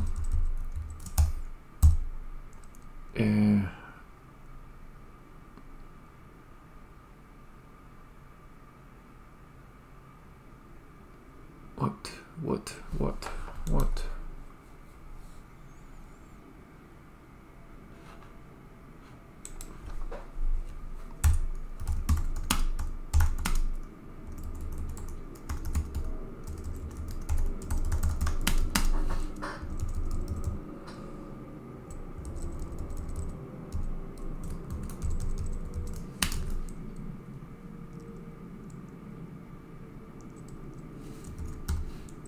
Okay, then put down here rows. Row elements. Okay.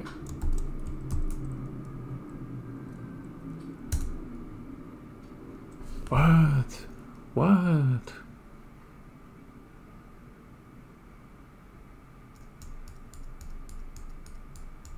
Oh, because I'm not returning anything yet. Sure, that makes sense. Okay. So I think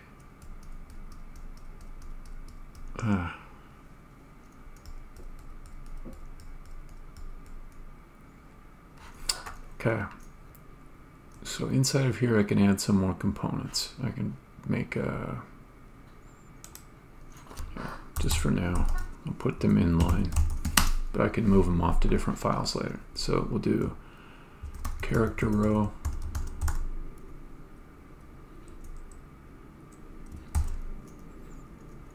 Yeah, okay. Props any for now.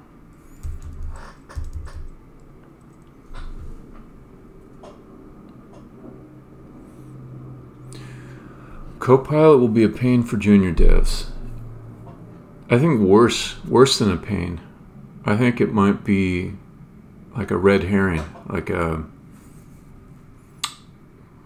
crutch where you try to fumble around and get it to write the code you want, but you don't know enough about programming, so it seems like you're making progress, but since you're lacking understanding of what it's generating, you won't know why it doesn't work.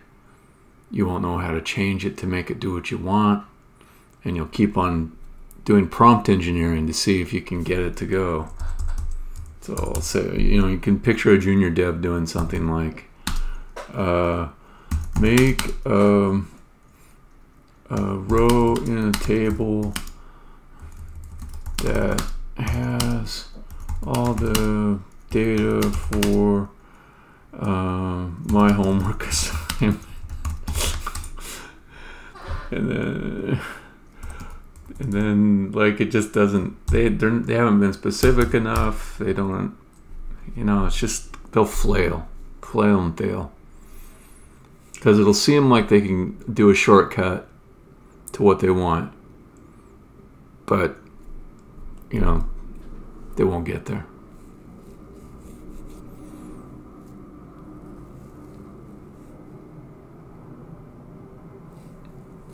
But what it is good for is interview questions. And that's the thing I'm terrified about too, because like I'm a manager of some different engineering teams, and we'll be hiring people later in the year, I'm sure. And at some point, we're going to get somebody that does super good on the interviews, but is a terrible coder, and they'll do good on the interviews because they've got like a hidden window someplace that's feeding them the answers via ChatGPT, and they're just good at like copying or like transcribing it inside of a live coding exercise, or using it to answer questions in interviews.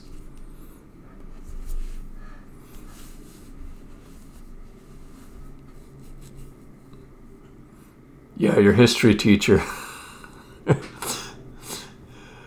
Yeah, all kinds of cheating is coming up, all kinds. And then you'll get to a point too where you'll have to question, like, well, if someone can come up with good answers that satisfy the problem using AI, at some point it's not even cheating. It's just like, that's a tool you use. Like you use a calculator to multiply two numbers together or get a square root. Who cares if you can't multiply two numbers together by hand? Calculator does it for you. Fine. You don't need to know like long division in this world. So there'll be things in the future where it's like, well, you don't need to know all the grammar rules for writing an essay. You do have to have some kind of ability to sift through the generated text and make sure it's not bullshit. But yeah, it'll seem like cheating until it's not cheating. It's just the normal way that we have to do things.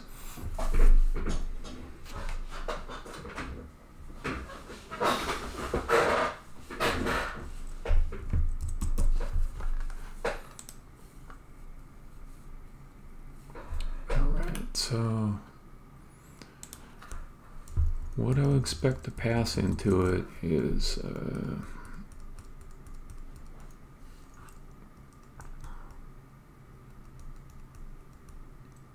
the key const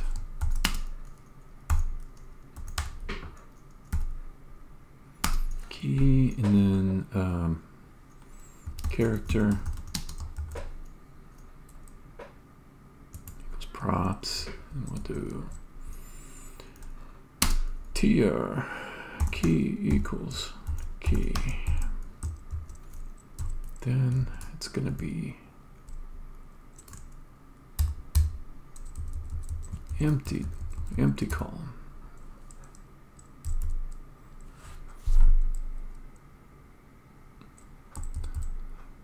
Yeah, the crutch mentality. It could be a good side to it. DZ, have a good night. Nice hanging out with you. It could be a good side to it, you know. When it becomes easier and easier to come up with bullshit, kind of low quality stuff that sounds good, then maybe the main skill that we all learn collectively as a society is critical thinking and filtering out nonsense and not being persuaded by misinformation that's well formatted, you know, because we're already struggling with that before AI came along. So maybe AI just kind of makes our bullshit detectors get well honed. Or maybe we just get fooled on proportions that we've never been fooled at proportions that we've never been fooled at before. Maybe we just get really fooled. Maybe we get really misled. Everyone scams the fuck out of us. I don't know. But some portion of us, we're going to get better at figuring out what's true and what's false.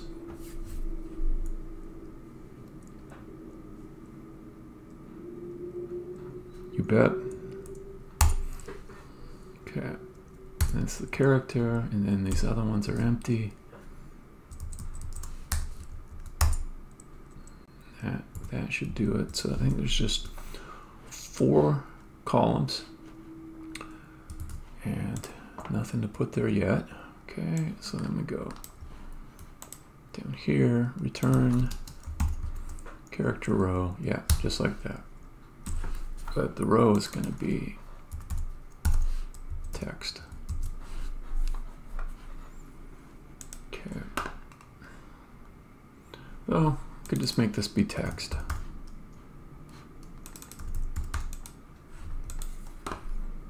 Okay, and then we got parenthetical row.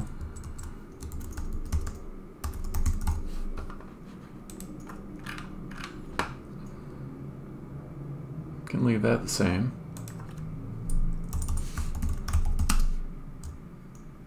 Dialog row. Yeah, I'll just leave these all the same for now. Function space row.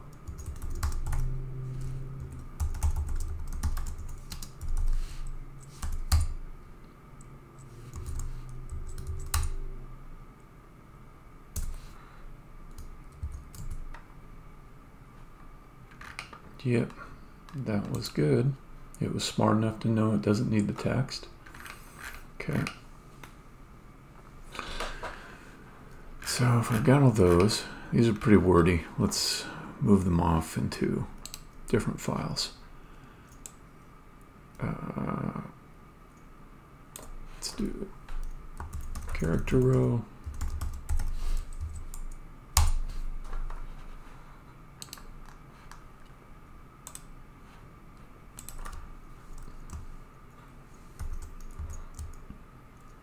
Parenthetical row.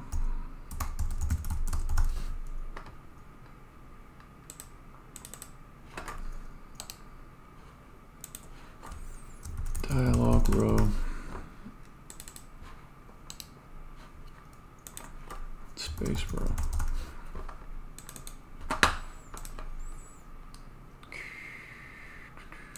Okay, let's move them.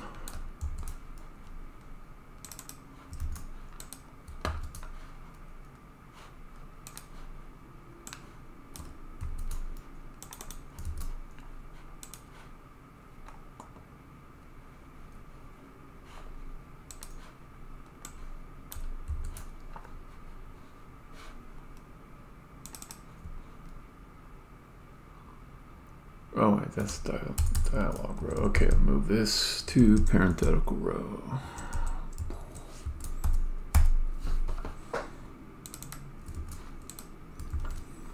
Okay, space row.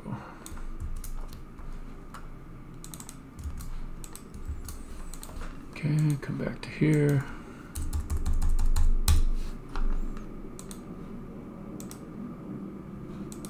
Okay, import.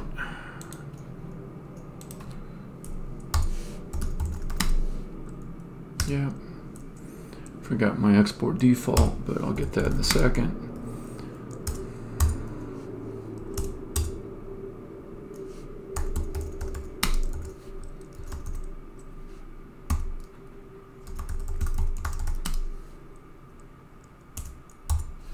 Okay,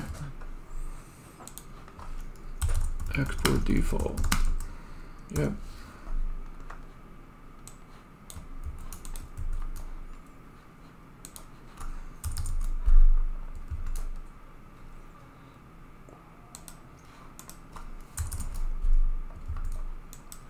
Oops. There we go.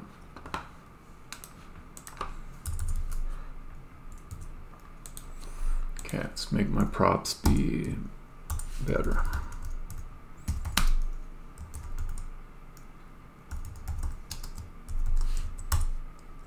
Yep.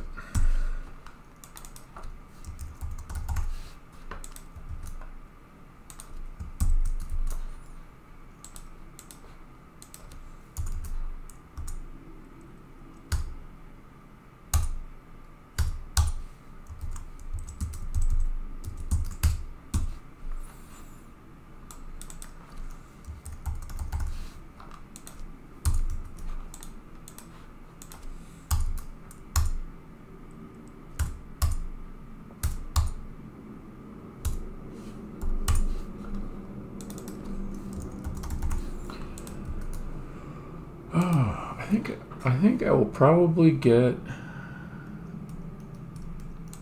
this stuff.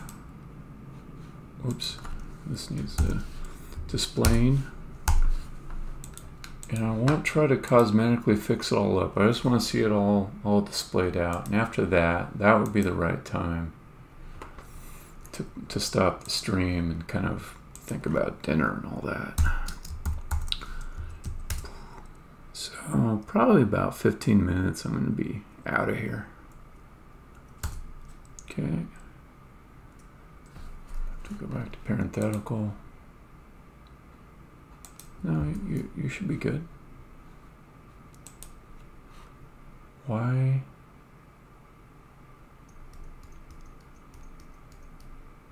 Oh.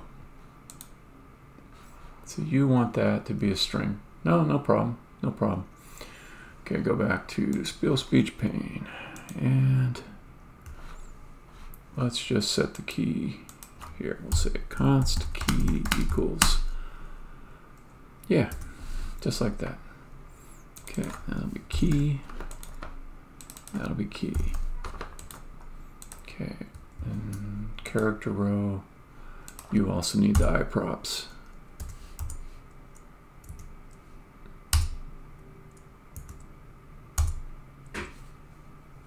Okay.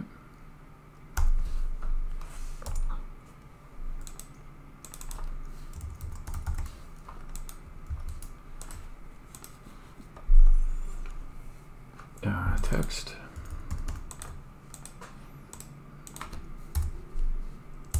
Yep. That's pretty good. You figured it out. It needed to be the space row. Did not say anything to cue it with the case statement. I just figured it out. Okay. So that'll return the row elements. They'll be in the T body. There's a chance that might all work. I give it a 22% chance of working first try. Alright, Spiel speech pane. Oh, I gotta go back up to the speech screen. Yeah, I got one more level up to glue all the stuff in. Okay. So what I can do there, let's say use effect. I need to import that, but I'll do that in a moment. This guy will be the spiel.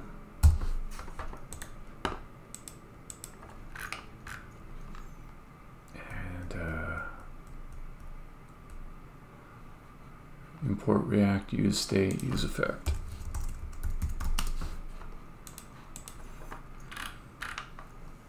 Okay. Const speech table equals, nope, speech spiel to speech table. Spiel like that. Okay, if not spiel, then return. Got nothing to do. Okay, speech. Now, do I actually need to have something for the spiel? I don't think I do. What I really need is my speech table. So let's just make this simplified as far as state goes. Don't like to have extra variables all over the place. Okay, speech table. Let's import that. I can take the to-do off this. Okay, so let's do const next speech table equals spiel. Yeah, that, just like that. Then we do set speech table, just like that. This I can get rid of. Okay, spiel, speech pane, speech table equals speech table. No? Okay. Spiel speech pane. Yeah, you got speech table there. Oh, but I know what you're complaining about. You're saying, oh, maybe speech table's null. Then what are we going to do? If that's the case, let's just have the speech pane deal with it right there. So we'll say this could be null. If it is,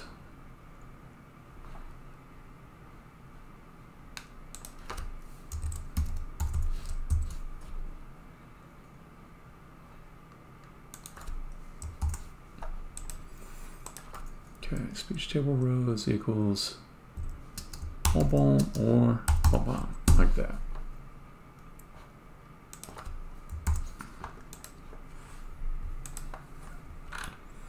Okay. So that seems all right to me. So back to the speech screen. How are we doing? No squiggles.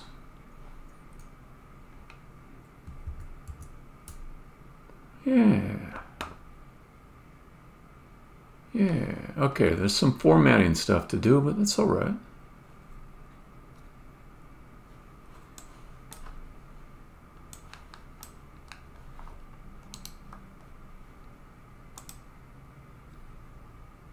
All right, so dialogue, yeah. Definitely some CSS formatting stuff to do.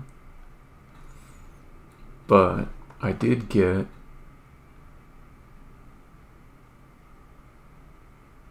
all the stuff popping in like I wanted.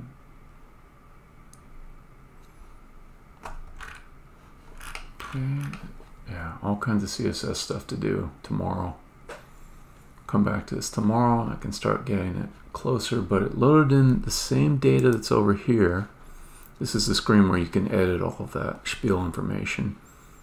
It brought it in over here in this slightly different format.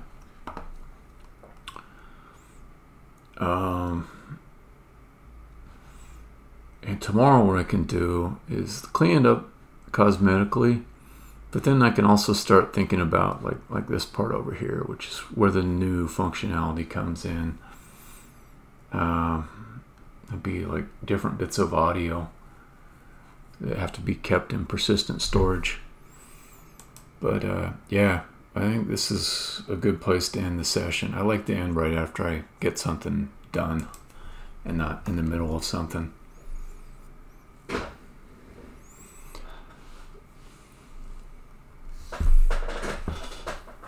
What we Sebby? Yeah. Hope to run into you again soon. Yeah, thanks for hanging out. It was fun. All right. It's time to stop the stream. Stopping the stream. Stopping the stream. Stopping it now.